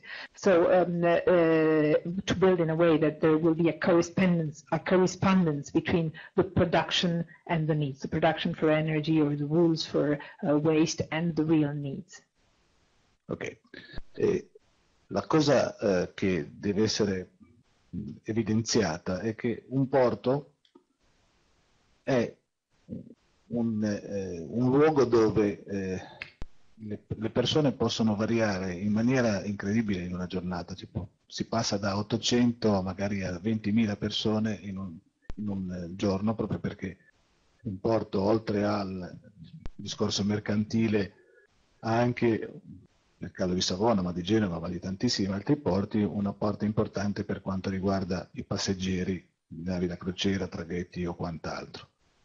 Quindi fare in maniera che queste persone abbiano una serie di servizi che mediamente sono on demand, cioè non si sa prima in maniera molto precisa che cosa il passeggero o cosa il mercantile o il marinaio vuole, o quello che vuole la nave. Si deve essere pronti ad affrontare il servizio, a dare quello che serve in un determinato modo. So a port is a complicated place where people change, the number of people being in a port change during the day. They can go to from 800 to 20,000 people according to the cruise ships arriving or to the ships, with cargo ships that arrive, the passengers. And so it is necessary to make those people have services on demand because they are often not foreseeable. And the port must be ready to offer those services on time, just on time and when they are demanded. Il focus sono su 3 argomenti che riguardano la distribuzione di acqua, perché sia le navi passeggeri che le navi mercantili hanno bisogno di approvvigionarsi di acqua. Mediamente lo fanno a bordo, però spesso, e qua viene anche fuori il discorso dell'on demand, spesso hanno bisogno di integrare l'approvvigionamento che fanno a bordo con quello che c'è a terra. Quindi vuole un impianto che sia in grado di dare quelle quantità di acqua che vedremo di cui ha bisogno le navi. Poi un altro argomento che deve essere affrontato in maniera particolarmente approfondita è quello che riguarda lo smaltimento rifiuti e l'offerta che deve dare il porto a quelle che sono le domande dal punto di vista delle tipologie di rifiuti che può rilasciare una nave. Tenete presente che una nave passeggeri è praticamente una città con tutta una serie di servizi e quindi anche di necessità di smaltimento che ha una città. In ultimo affronteremo il discorso che poi è il più importante dal punto di vista dell'impatto con l'ambiente, anche se i rifiuti ovviamente lo sono, è l'alimentazione elettrica, cioè il dare l'energia che serve per far funzionare il porto, ma in certi casi anche per far funzionare le navi quando sono ferme. Gli obiettivi sono quelli di avere una Disponibilità. So we will focus on three topics. The first one is water distribution. Cargo ships and passenger ships need water. They normally have enough supply on board, but often do need integration from water with land sources. So you need a kind of plant which will supply the needed amount of water in the needed time. Then you have the waste management. The waste management, you must remember that a passenger ship, for example, is like a city with varied needs. So the port needs to be able to answer to demands on different waste typologies. And last but not least, in what concerns the environment, electricity is needed to make the port, but also the ships work. So it's the other important topic that we will see. Come dicevo, gli obiettivi sono quelli di dare un servizio che sia disponibile, che sia efficiente, che sia sostenibile sia dal punto di vista delle procedure, sia dal punto di vista ovviamente dell'ambiente, e che purtroppo questa è una necessità perché i porti sono un luogo dove dove il prezzo, il servizio e il prezzo sono molto legati e è importante che il concetto di globalizzazione, che ripeto che nel porto ha la sua espressione nei massimi livelli, porti a far sì che il servizio sia anche economicamente valido. So the goal is to give a service which will be available, efficient, and sustainable, both from procedures and for the environment point of view. And ports are places where the service offered and the price are strongly linked. It is important that the concept of globalization, which is starts in ports in a sense, brings also an economic sustainability of the services offered. Per quanto riguarda la distribuzione dell'acqua, a Savona l'anno scorso abbiamo fatto, si vede male, ma abbiamo fatto 150.000 metri cubi di fornitura di acqua alle navi passeggere e alle navi mercantili, per un totale di 600 operazioni, quindi quasi 2 operazioni al giorno.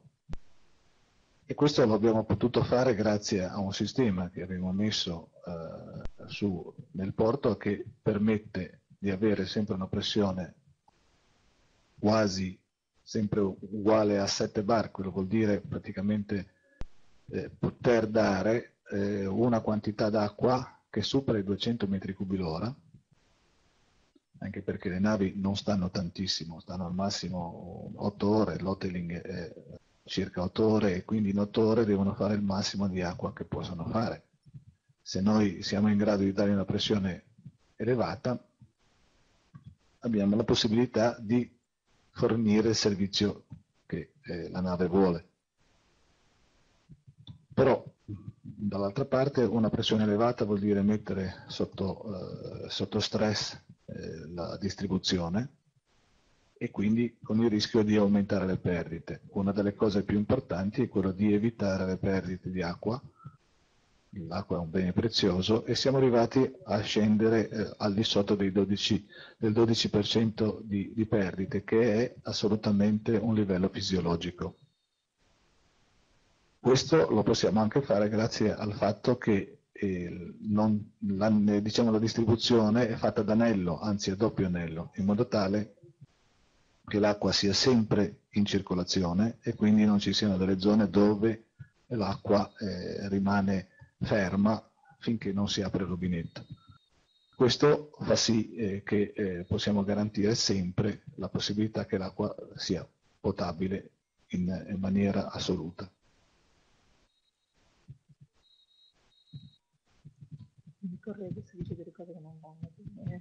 So in what concerns the water distribution, in Savona we have 150,000 cubic meters for cargo, because we have almost two operations a day for a total of around 600 operations a year. And this we can do thanks to a system which keeps pressure constant at almost 7 bar. so that we can give water at more than 200 cubic meters per hour. If a ship, for example, stays 8 hours, because usually that's the average time of stay per ship in the port, with the high pressure, it is possible to supply the needed service. But on the other hand, having a high pressure puts a strong stress on the distribution system and risks raising the losses and the leaks. And as water is a precious element, we have tried to reach the lowest possible level of leaks, and we have under 12%, which is more or less the physiological level of leaks in the water system. So distribution is made on a double ring basis, which means that water never stops until the tap is opened, so we can guarantee drinkable water all the time. Benissimo. Parlando invece di rifiuti, tocchiamo un argomento che è ovviamente uno dei problemi più grossi dal punto di vista dell'environmental.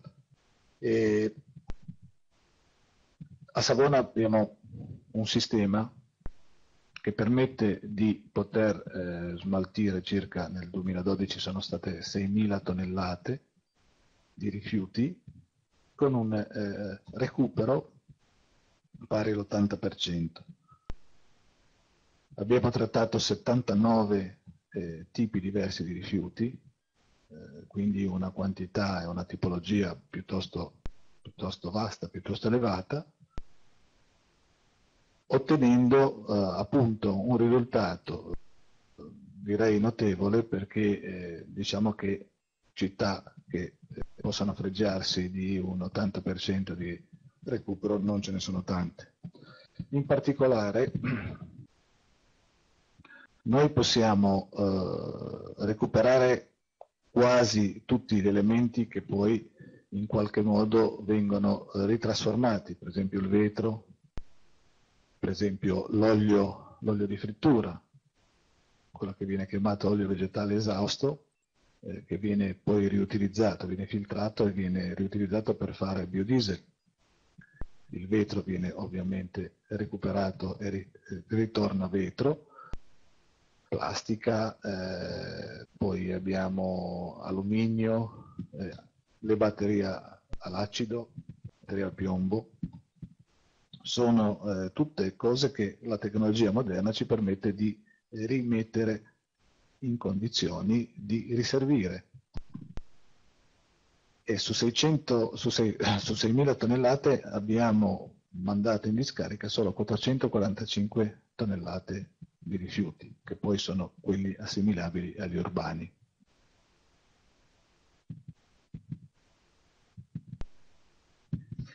Now, the topic of waste. One of the main problems of the environment in Savona, we have a system which consents in 2012 6,000 tons of waste to be processed, and the recycling level goes up to 80%. We have worked on 79 different kinds of waste, and we get considerable results, which few cities have, because we as I said, get 80% of recycling and reuse. We reuse, for example, glass, which becomes glass again, of course, frying oil, the so-called exhausted vegetable oil, which is used for biodiesel, plastic, aluminum, acid batteries. Modern technology really has helped in enabling the reuse of waste. So out of 6,000 tons, only 445 are real waste, which is a level similar to the urban waste. Parliamo adesso della distribuzione dell'energia elettrica, su cui abbiamo fatto i maggiori investimenti. Il porto di Savona assorbe circa 4.160 megawattora all'anno, questo nel 2012, a fronte di una potenza impegnata di 6,5 megawatt. Abbiamo acquistato circa 4.000 megawattora e ne abbiamo prodotti per adesso solo 160, ma li abbiamo prodotti con sistemi che poi vedremo, ovviamente solare e eolico, in prima battuta. Il problema di un porto che ritorna a quello che è il discorso iniziale, è quello di essere pronto a fare dei servizi. Questo vuol dire che io non ho una fabbrica che so che consuma quell'energia, ho un qualche cosa che mi può consumare poco o tantissimo a seconda di chi c'è, quindi quando ci sono poche persone si consuma poco, quando ce ne sono tante si consuma tanto. Questo vuol dire, dal punto di vista di impianto, avere una grande potenza a disposizione. Questa grande potenza a disposizione purtroppo comporta avere grandi perdite, perché solo le perdite di trasformazione, anche senza carico, sono una fetta importante, valgono circa il 2%, 2,5%, e questo è qualcosa che c'è sempre. Però noi dobbiamo essere in grado di dare l'energia quando serve. Una possibile sviluppo per diminuire questo tipo di spreco è quello appunto un giorno di poter gestire l'alimentazione in funzione della domanda con una velocità diversa da quella che abbiamo adesso. Facciamo riferimento adesso ai 160 megawattora prodotti da fonti rinnovabili.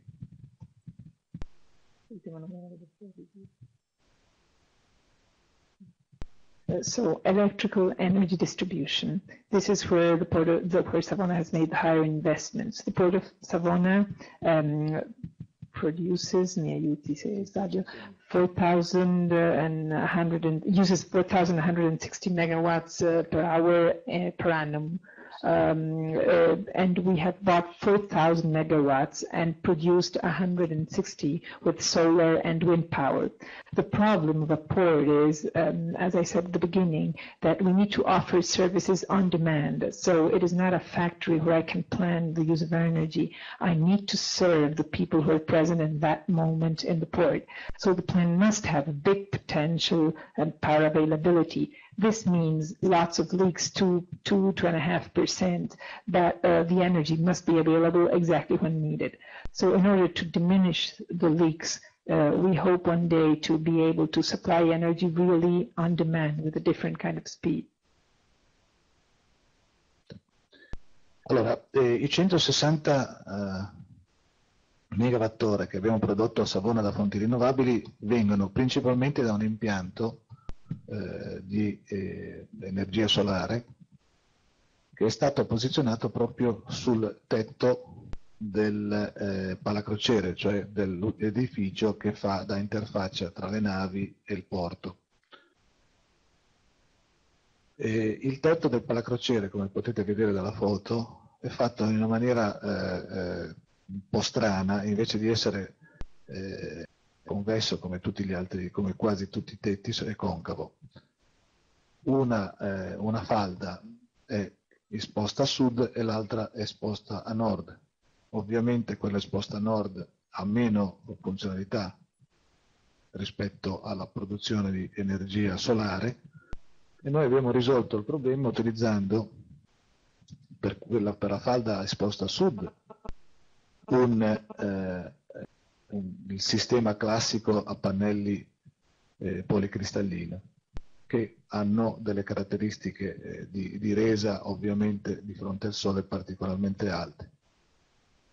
Per la falda esposta a nord abbiamo utilizzato invece dell'amorfo, che ha la caratteristica di avere una resa inferiore ovviamente al policristallino, ma molto più costante, quindi anche in funzione di luce diffusa o di luce non diretta è in grado di produrre.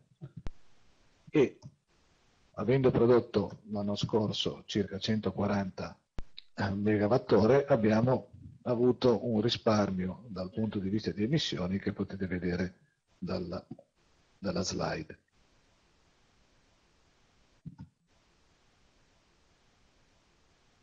So the 160 megawatts produced in Savona last year from renewable energy sources were mainly originated by a plant of solar energy, which is placed on the roof of the so-called Palacrucere, which is the building with which the cruises, where the cruises arrive. You can see it in the picture. It has a strange shape because it is more concave than convex, as one of the parts of the roof faces south, and so there it was easier. We used it was easier for solar power, but the one faces north, and it is less functional. So in the south facade, they have used the classical polycrystalline panels with very high results, but for the north, they used amorphous system, which has a lower results, but is constant even with indirect or low source of light. So the results that were obtained last year are shown in the slide.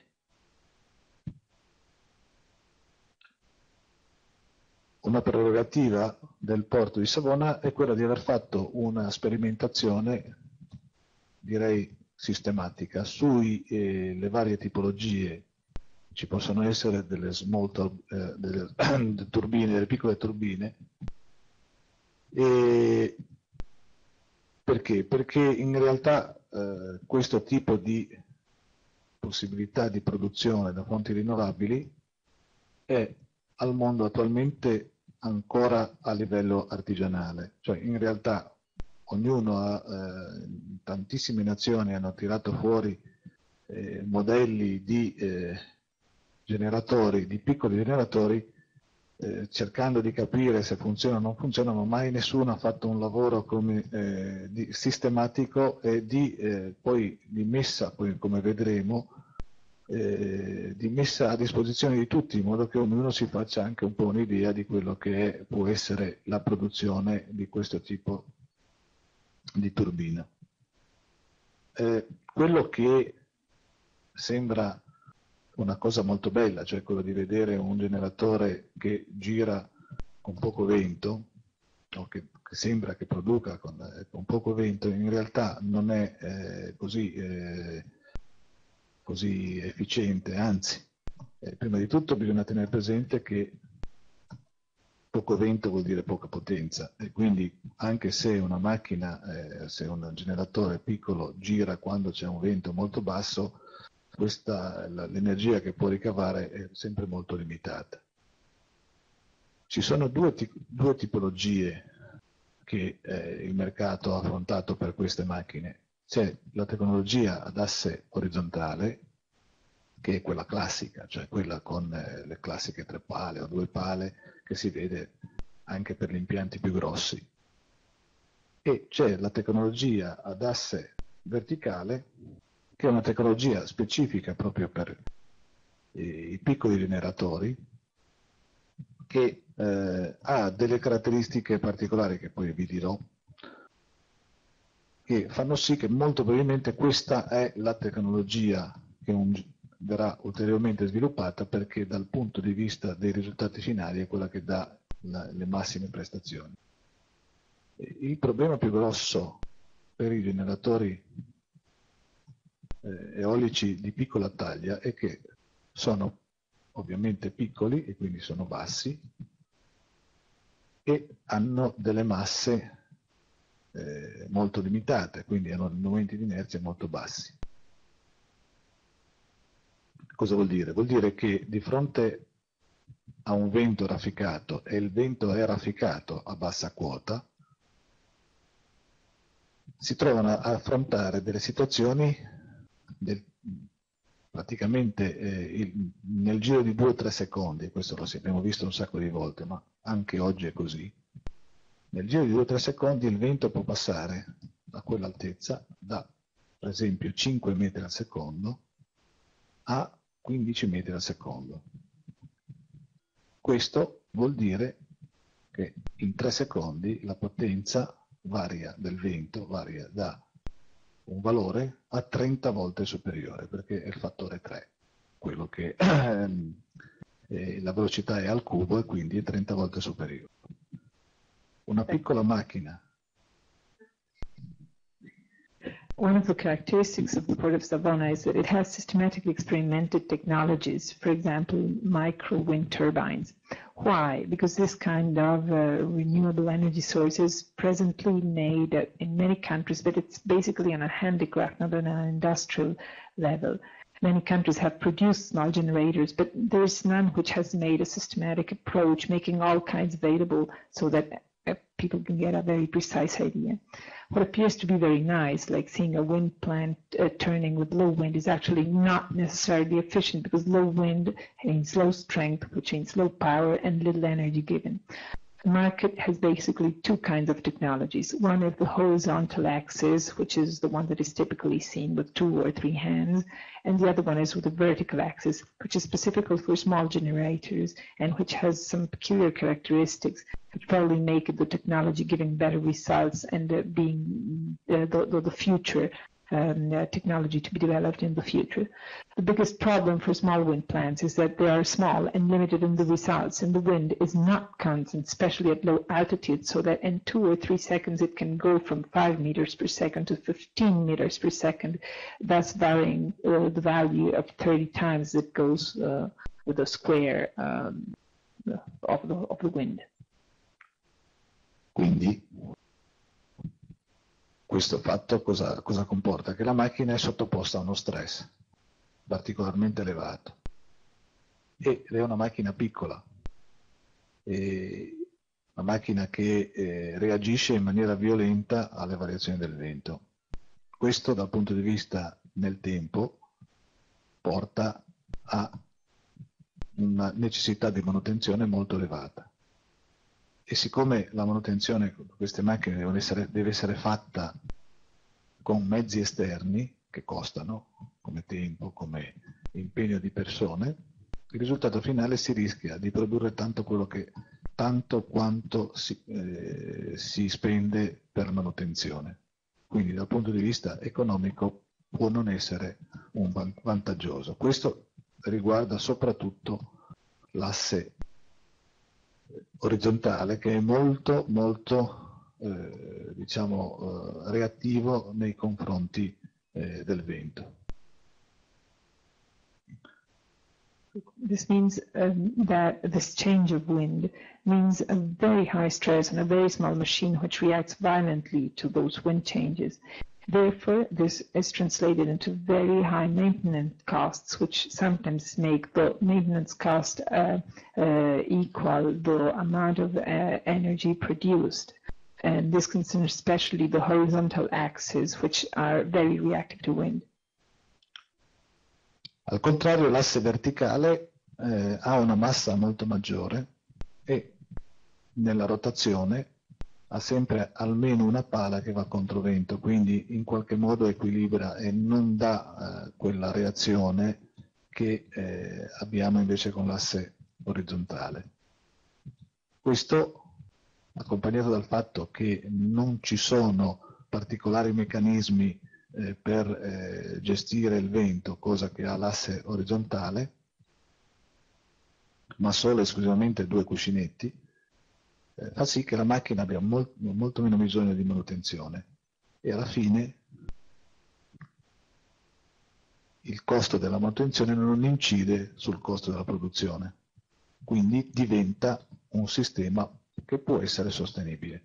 Ci deve essere il vento, ma un impianto ad asse verticale piccolo può dare dei risultati.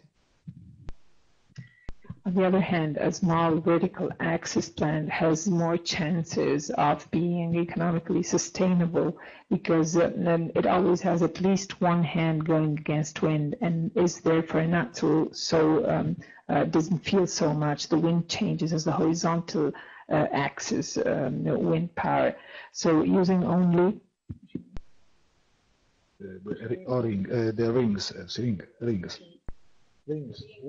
rings. Using only rings, it needs less maintenance, and so the costs for maintenance are not so heavy on the overall cost, and it is more sustainable.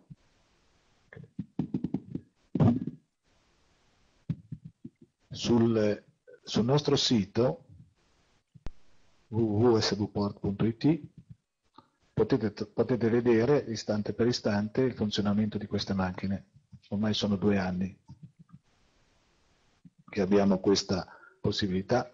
Potete anche vedere la produzione dai pannelli solari, ma è importantissimo poter vedere come funzionano queste macchine, anche perché si possono vedere dal punto di vista del webcam, si può vedere il vento, si può vedere come producono, cosa producono in rete, cosa producono come macchina.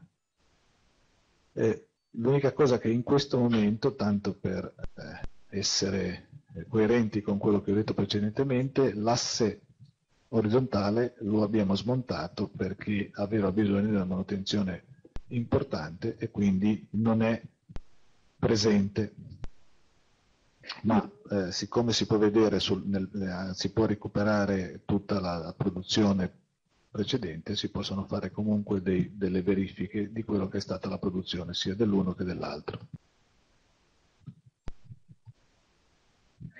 So on the website, which is www.svport.it, you can see in real time how they work and also how the solar panels works.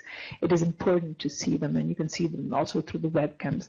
Now, coherently to what was said before about maintenance and horizontal axes, those are presently being dismantled for maintenance, but you can, however, find the last 2 years productions in order to confront the results from both kinds of small wind power.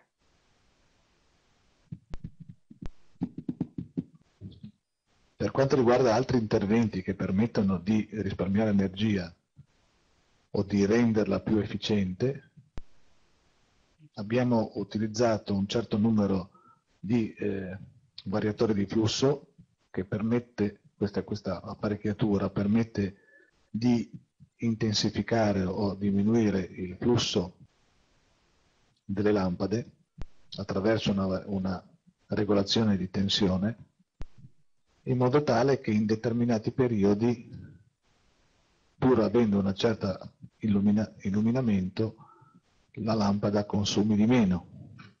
E oltretutto questo sistema di regolazione della tensione fa aumentare anche la vita delle lampade e quindi ovviamente si diminuisce anche la possibilità di sostituirle e quindi abbiamo meno rifiuti. Questa è una tecnologia ormai consolidata, ma comunque è qualcosa che può dare un aiuto importante al consumo, soprattutto per l'illuminazione notturna, che è una necessità anche dal punto di vista della sicurezza, ma che è ovviamente un costo.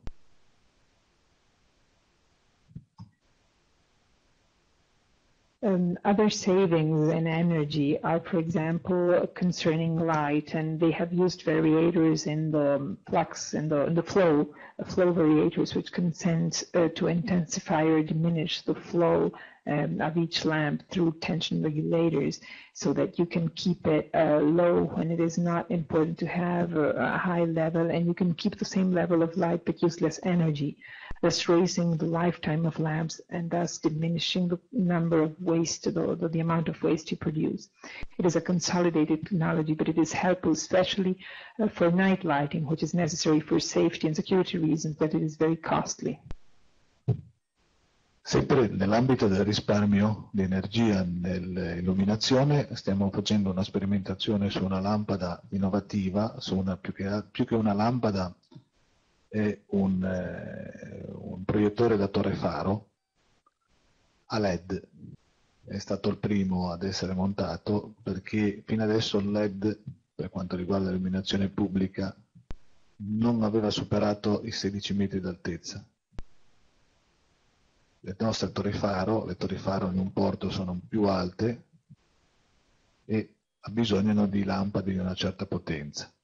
Bene, abbiamo sostituito una lampada da 1000 watt al sodio con una lampada, ripeto, di nuova costruzione a LED che ci ha fatto risparmiare 1,4 megawattora in un anno. Another action we have done in saving and what concerns the lights is testing in a very innovative lighthouse light with LED, and it is very innovative. It's the first time in which something that goes over 16 meters is tested. And 1,000 sodium lamp has been substituted, 1,000 watt sodium lamp has been substituted with a specifically built LED light, giving savings of 1.4 megawatts hour in 1 year. In ultimo, in questo caso a Vado Ligure, dove stazionano i traghetti della Corsica Ferries, abbiamo sviluppato un progetto che in pratica è il primo progetto di cold ironing vero e proprio fatto in Liguria. Abbiamo messo proprio vicino alle navi, si vede dalla fotografia, una cabina elettrica di una potenza di 1,5 megawatt in grado di alimentare fino a 3 mega express, cioè traghetti di grande taglia, traghetti da 1500 persone. È il primo passo ed è un passo sostenibile per alimentare le navi da terra. Il secondo passo molto ovviamente verrà sempre fatto a Vado nell'ambito della piattaforma nell'alimentazione delle grandi navi portacontainer. Questo permette ovviamente di diminuire l'emissione da parte delle navi, però in una maniera che sia compatibile anche dal punto di vista sia impiantistico e sia anche economico. Ad oggi alimentare le grandi navi da crociera da terra è praticamente impossibile, se non in casi particolari dove esiste una produzione di energia molto vicina, cioè una grande centrale, perché purtroppo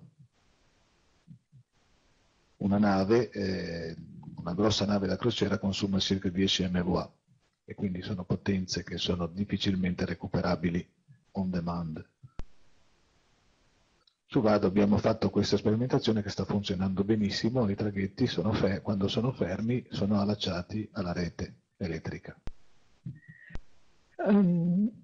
Last but not least, always in Vado Ligure, where the ferry boats for Corsica work and approach, they have developed the first real cold ironing project in Liguria. You can see it in the picture. They have put a cabin of 1.5 megawatt, which can feed up to 1,500 people, 3 boats of 1,500 people. And it is the first step towards a sustainable way of feeding ships from land. The second step, always in Vado Ligure, will be for container ships, always in order to lower the emissions from ships in a way that will be economically and technically sustainable. Today, it is really still difficult because except for cases in which there is an energy production plant very near the ship, it is still almost impossible considering the dimensions of big passenger ships which can use up to 10 megawatts and therefore require an amount of energy which is difficult to produce unless it is just directly near the port. Allora, alla fine tutti i lavori che abbiamo fatto nel porto di Savona ci hanno portato anche ad avere dei riconoscimenti da parte della FII per quanto riguarda le bandiere blu.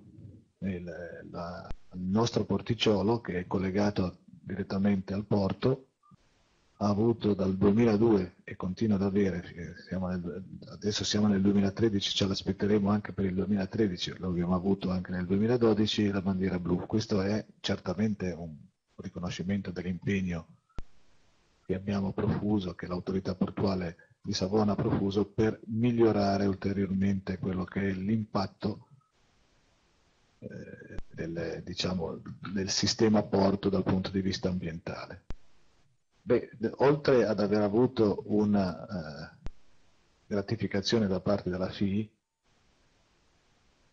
Beh, abbiamo avuto una gratificazione anche da parte di un animale, di una ragosta che abbiamo fotografato, che era presente fino a poco tempo fa all'interno del porticciolo. Questo vuol dire che l'acqua è veramente pulita e questo è un vantaggio.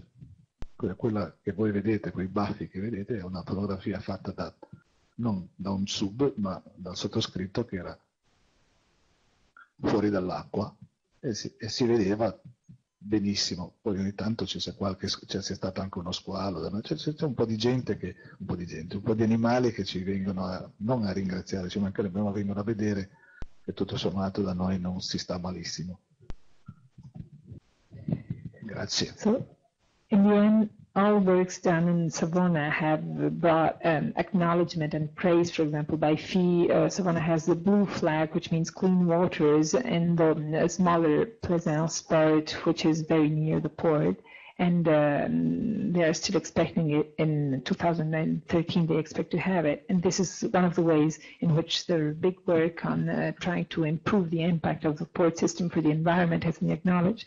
But there is also another very important way of acknowledging it, and this is made by the lobster that you saw in the picture taken by Mr. Rosasco directly with his camera, so not by a specialized photographer, and the fact that a lobster and recently also a shark are present in the port waters is significant, considering that the waters are really very clean. Grazie.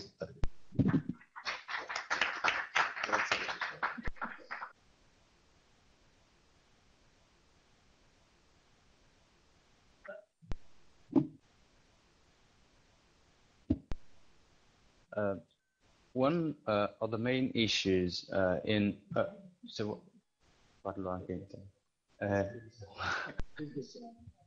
one of the main issues in applying cold ironing technology to ro-ro passenger ships is, for instance, the amount of time needed to plug in and to disconnect the vessel to the energy network on land. And did you experience that kind of problem in Savona ports or not? Thank you. Noi alimentiamo i traghetti a 380 volt 50 Hz, quindi non ci sono problemi di collegamento, è una cosa velocissima. Il problema sarebbe se dovessimo, il problema esisterebbe se dovessimo alimentare a 60 Hz. Uno dei problemi purtroppo che ha il cold ironing in Italia è che il 90% delle navi sono a 60 Hz all'interno e quindi c'è bisogno di un convertitore di mezzo per poter alimentare una nave.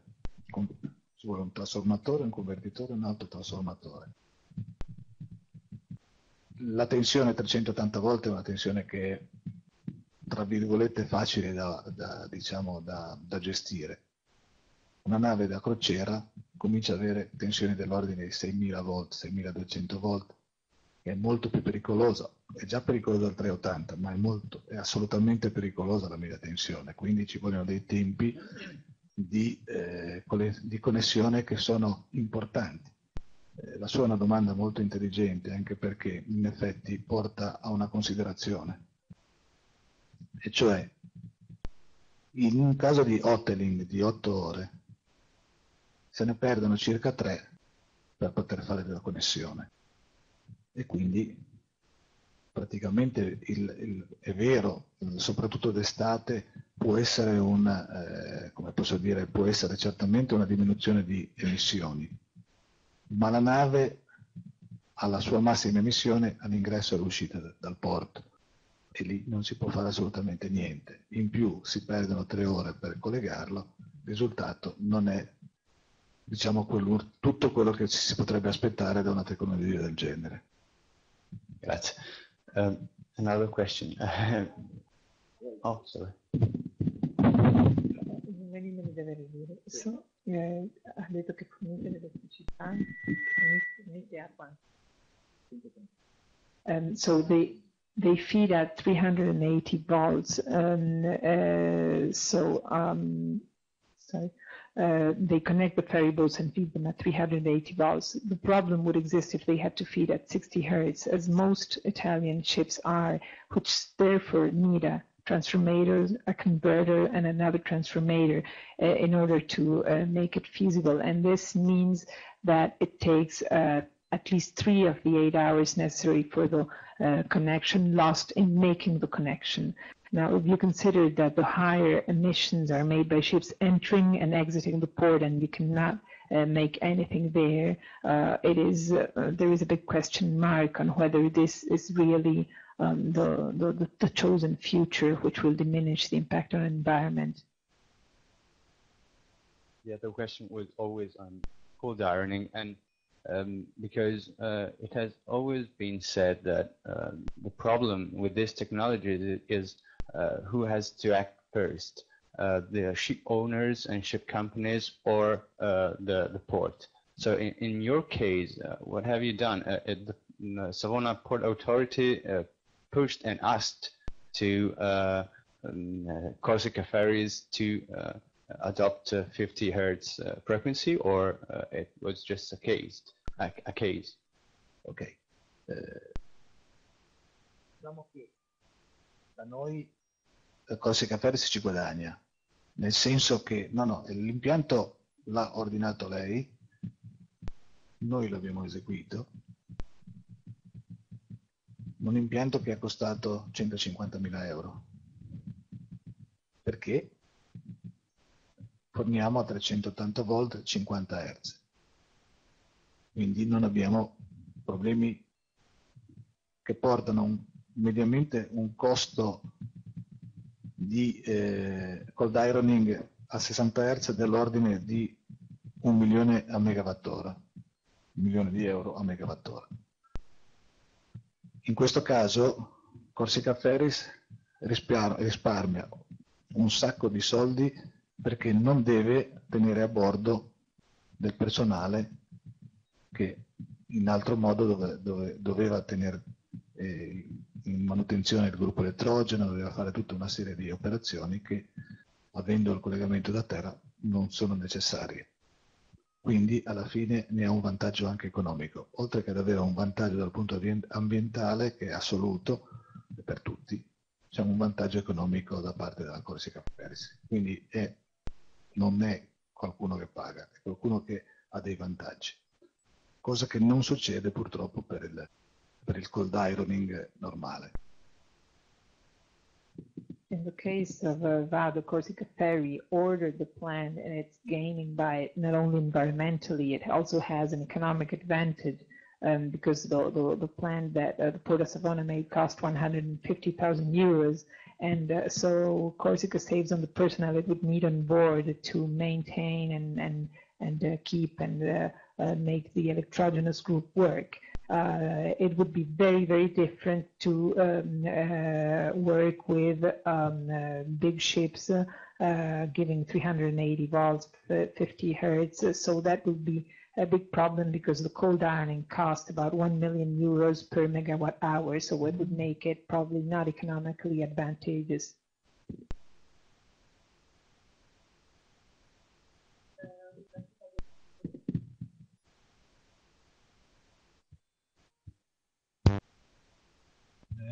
Hello, good afternoon from Spain. Do you hear us? No.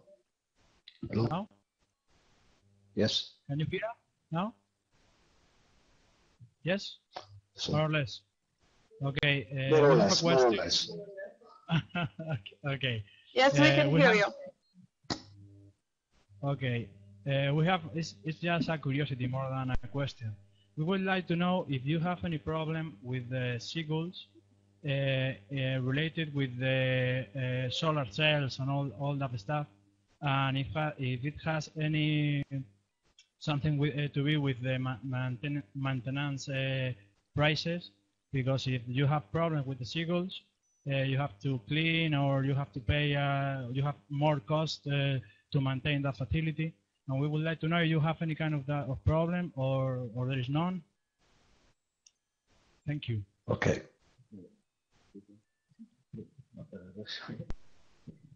Allora, sì.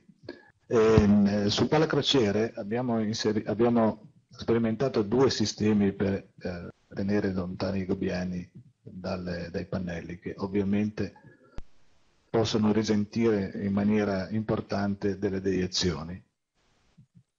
Il primo è stato un sistema acustico che ha funzionato per un po', però non ha dato i risultati sperati. Nel secondo abbiamo messo una specie di rilevazione, cioè è un rilevatore che fa in maniera che quando un gabbiano si posa sui pannelli parte un sistema di irrigazione, perché è un sistema di irrigazione che spruzza dell'acqua a pressione e spaventa il gabbiano. Il gabbiano, se viene toccato da qualcosa, scappa.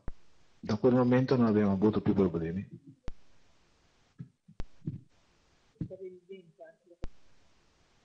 Il vento è un problema dei gabbiani, nel senso che non è mai successo purtroppo che un gabbiano si sia messo in mezzo alle pale. Stanno ben distanti, anzi certe volte se il gabbiano avrei avuto, non ce l'ho dietro, una fotografia di un gabbiano che si era messo sulla pala ferma, però non c'è mai stato un caso di un gabbiano che è stato ferito, o meglio ammazzato da una pala. The first part of the question on the solar panels on the Palacrociere, the building you saw, they have experimented two systems against seagulls. The first one, because of course the seagulls excrement do the excrements on the ruin them. So the first one was an acoustic system which scared them, but it only worked for a bit.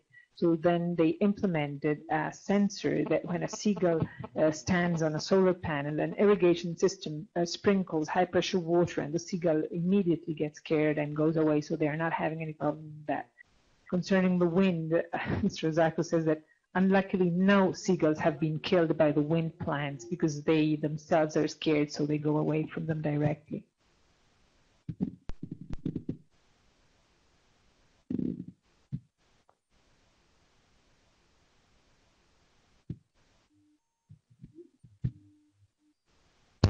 Okay, thank you very much. Just a curiosity. As you know, to reduce the impact of the ship emission, many people are looking at LNG. What's your feeling as concern LNG? And do you think that LNG could be a choice for the Savona port?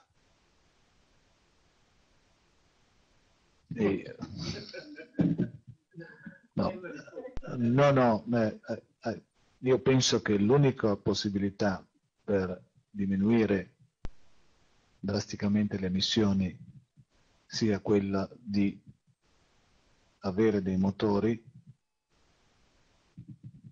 per le grosse navi parlo, che utilizzino un combustibile praticamente con l'assenza di zolfo. Questa è la soluzione. Altre soluzioni sono tutte impraticabili dal punto di vista economico. Scusi, l'unica possibilità di fare un qualcosa di economicamente sostenibile è quella legata, come ho detto prima, non alle navi passeggeri ma alle navi portacontainer, perché le navi portacontainer hanno dei concetti diversi, hanno delle facilità diciamo di allaccio diverse e alla fine anche dei tempi di stazionamento diversi, dove conviene a questo punto l'allacciamento, proprio conviene nel senso che spendono di meno o comunque spendono uguale.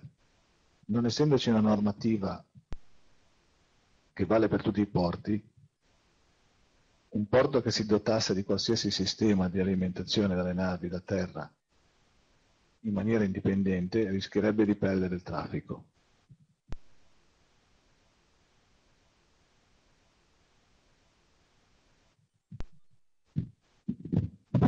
The answer to the LNG applicability question is that the only chance to really diminish emissions drastically is to have engines, to have big ships use engines that use oil with no sulfur inside.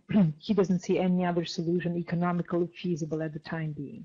The only chance to make something economically sustainable is linked not to passenger but to container ships, because the container ships have different connection ways, have different times, and so it might be convenient. They might spend not less but more or less the same. But if there is no law concerning ports, and a port does this independently, it risks losing its traffic if it imposes cold ironing on ships, and there is no national law or European law forcing them to have so.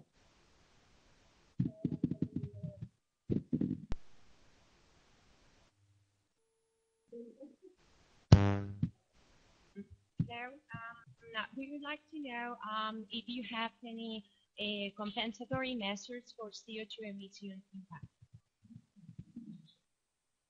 Sorry, we can't hear you properly. Can you speak a little bit louder?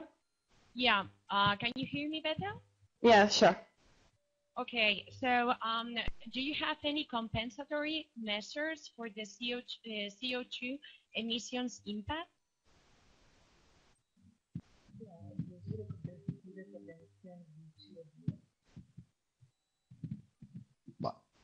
Emissioni da parte di chi? Compensatory measures by whom? More a little bit with the biodiversity or something related with, because I see these kind of measures more like preventive CO2 emissions, but like if after you, of course, you have some emissions. So if you also have some measures that compensate that emissions that you produce. I'm sorry, you are talking about the measure to compensate the CO2 emission produced by the ship tanks. Huh? By whom?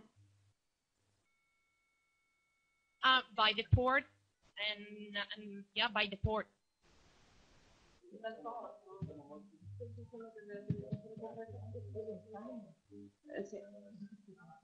Yeah, it's not a preventive measures, it's a corrective or a compensatory measure.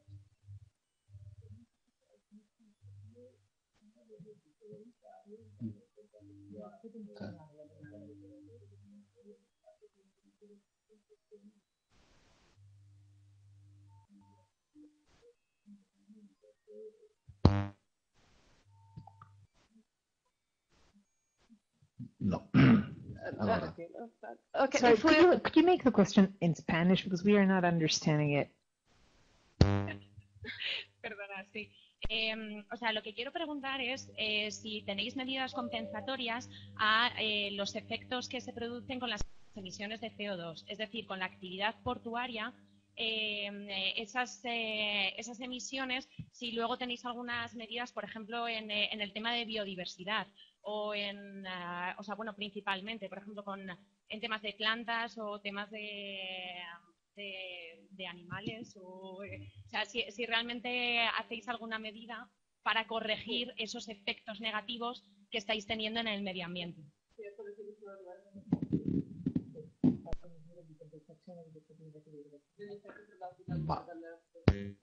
Allora, dal punto di vista di compensazioni, l'unica cosa che noi cerchiamo di fare è quella di diminuirle. Compensarle è un discorso che può essere, diciamo, relativamente efficace, nel senso che certamente dal punto di vista di effetto della presenza di CO2, il fatto di compensarle facendo delle zone magari di piantagione di alberi o di quant'altro, a parte che la Liguria è una delle terre più boscose che ci sono in Italia, ma questo no, ce l'abbiamo già, ecco, esiste già. Il discorso è,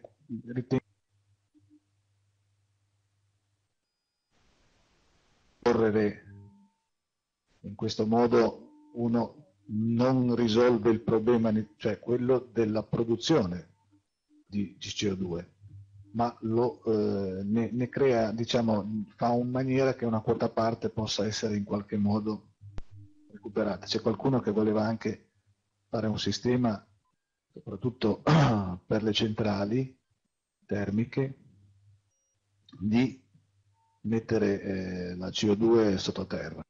Non sono queste le soluzioni sono quelle di fare in maniera che si diminuisca la produzione, e penso che la strada più percorribile sia quella di razionalizzare i consumi o di renderli compatibili attraverso dei sistemi di storage. Questo potrebbe essere storage dell'energia, ovviamente. Questo potrebbe essere una soluzione.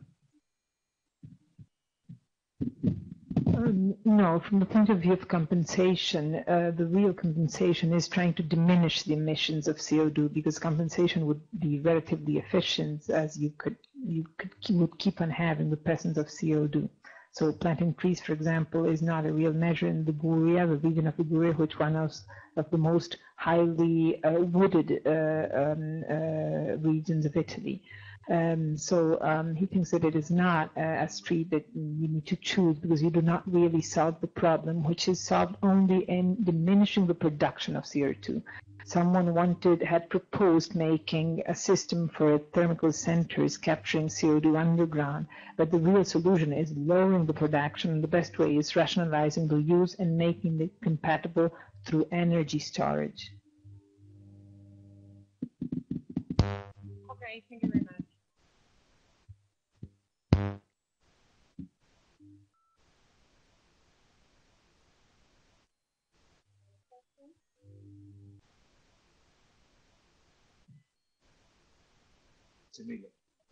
Io adesso alla produttrice.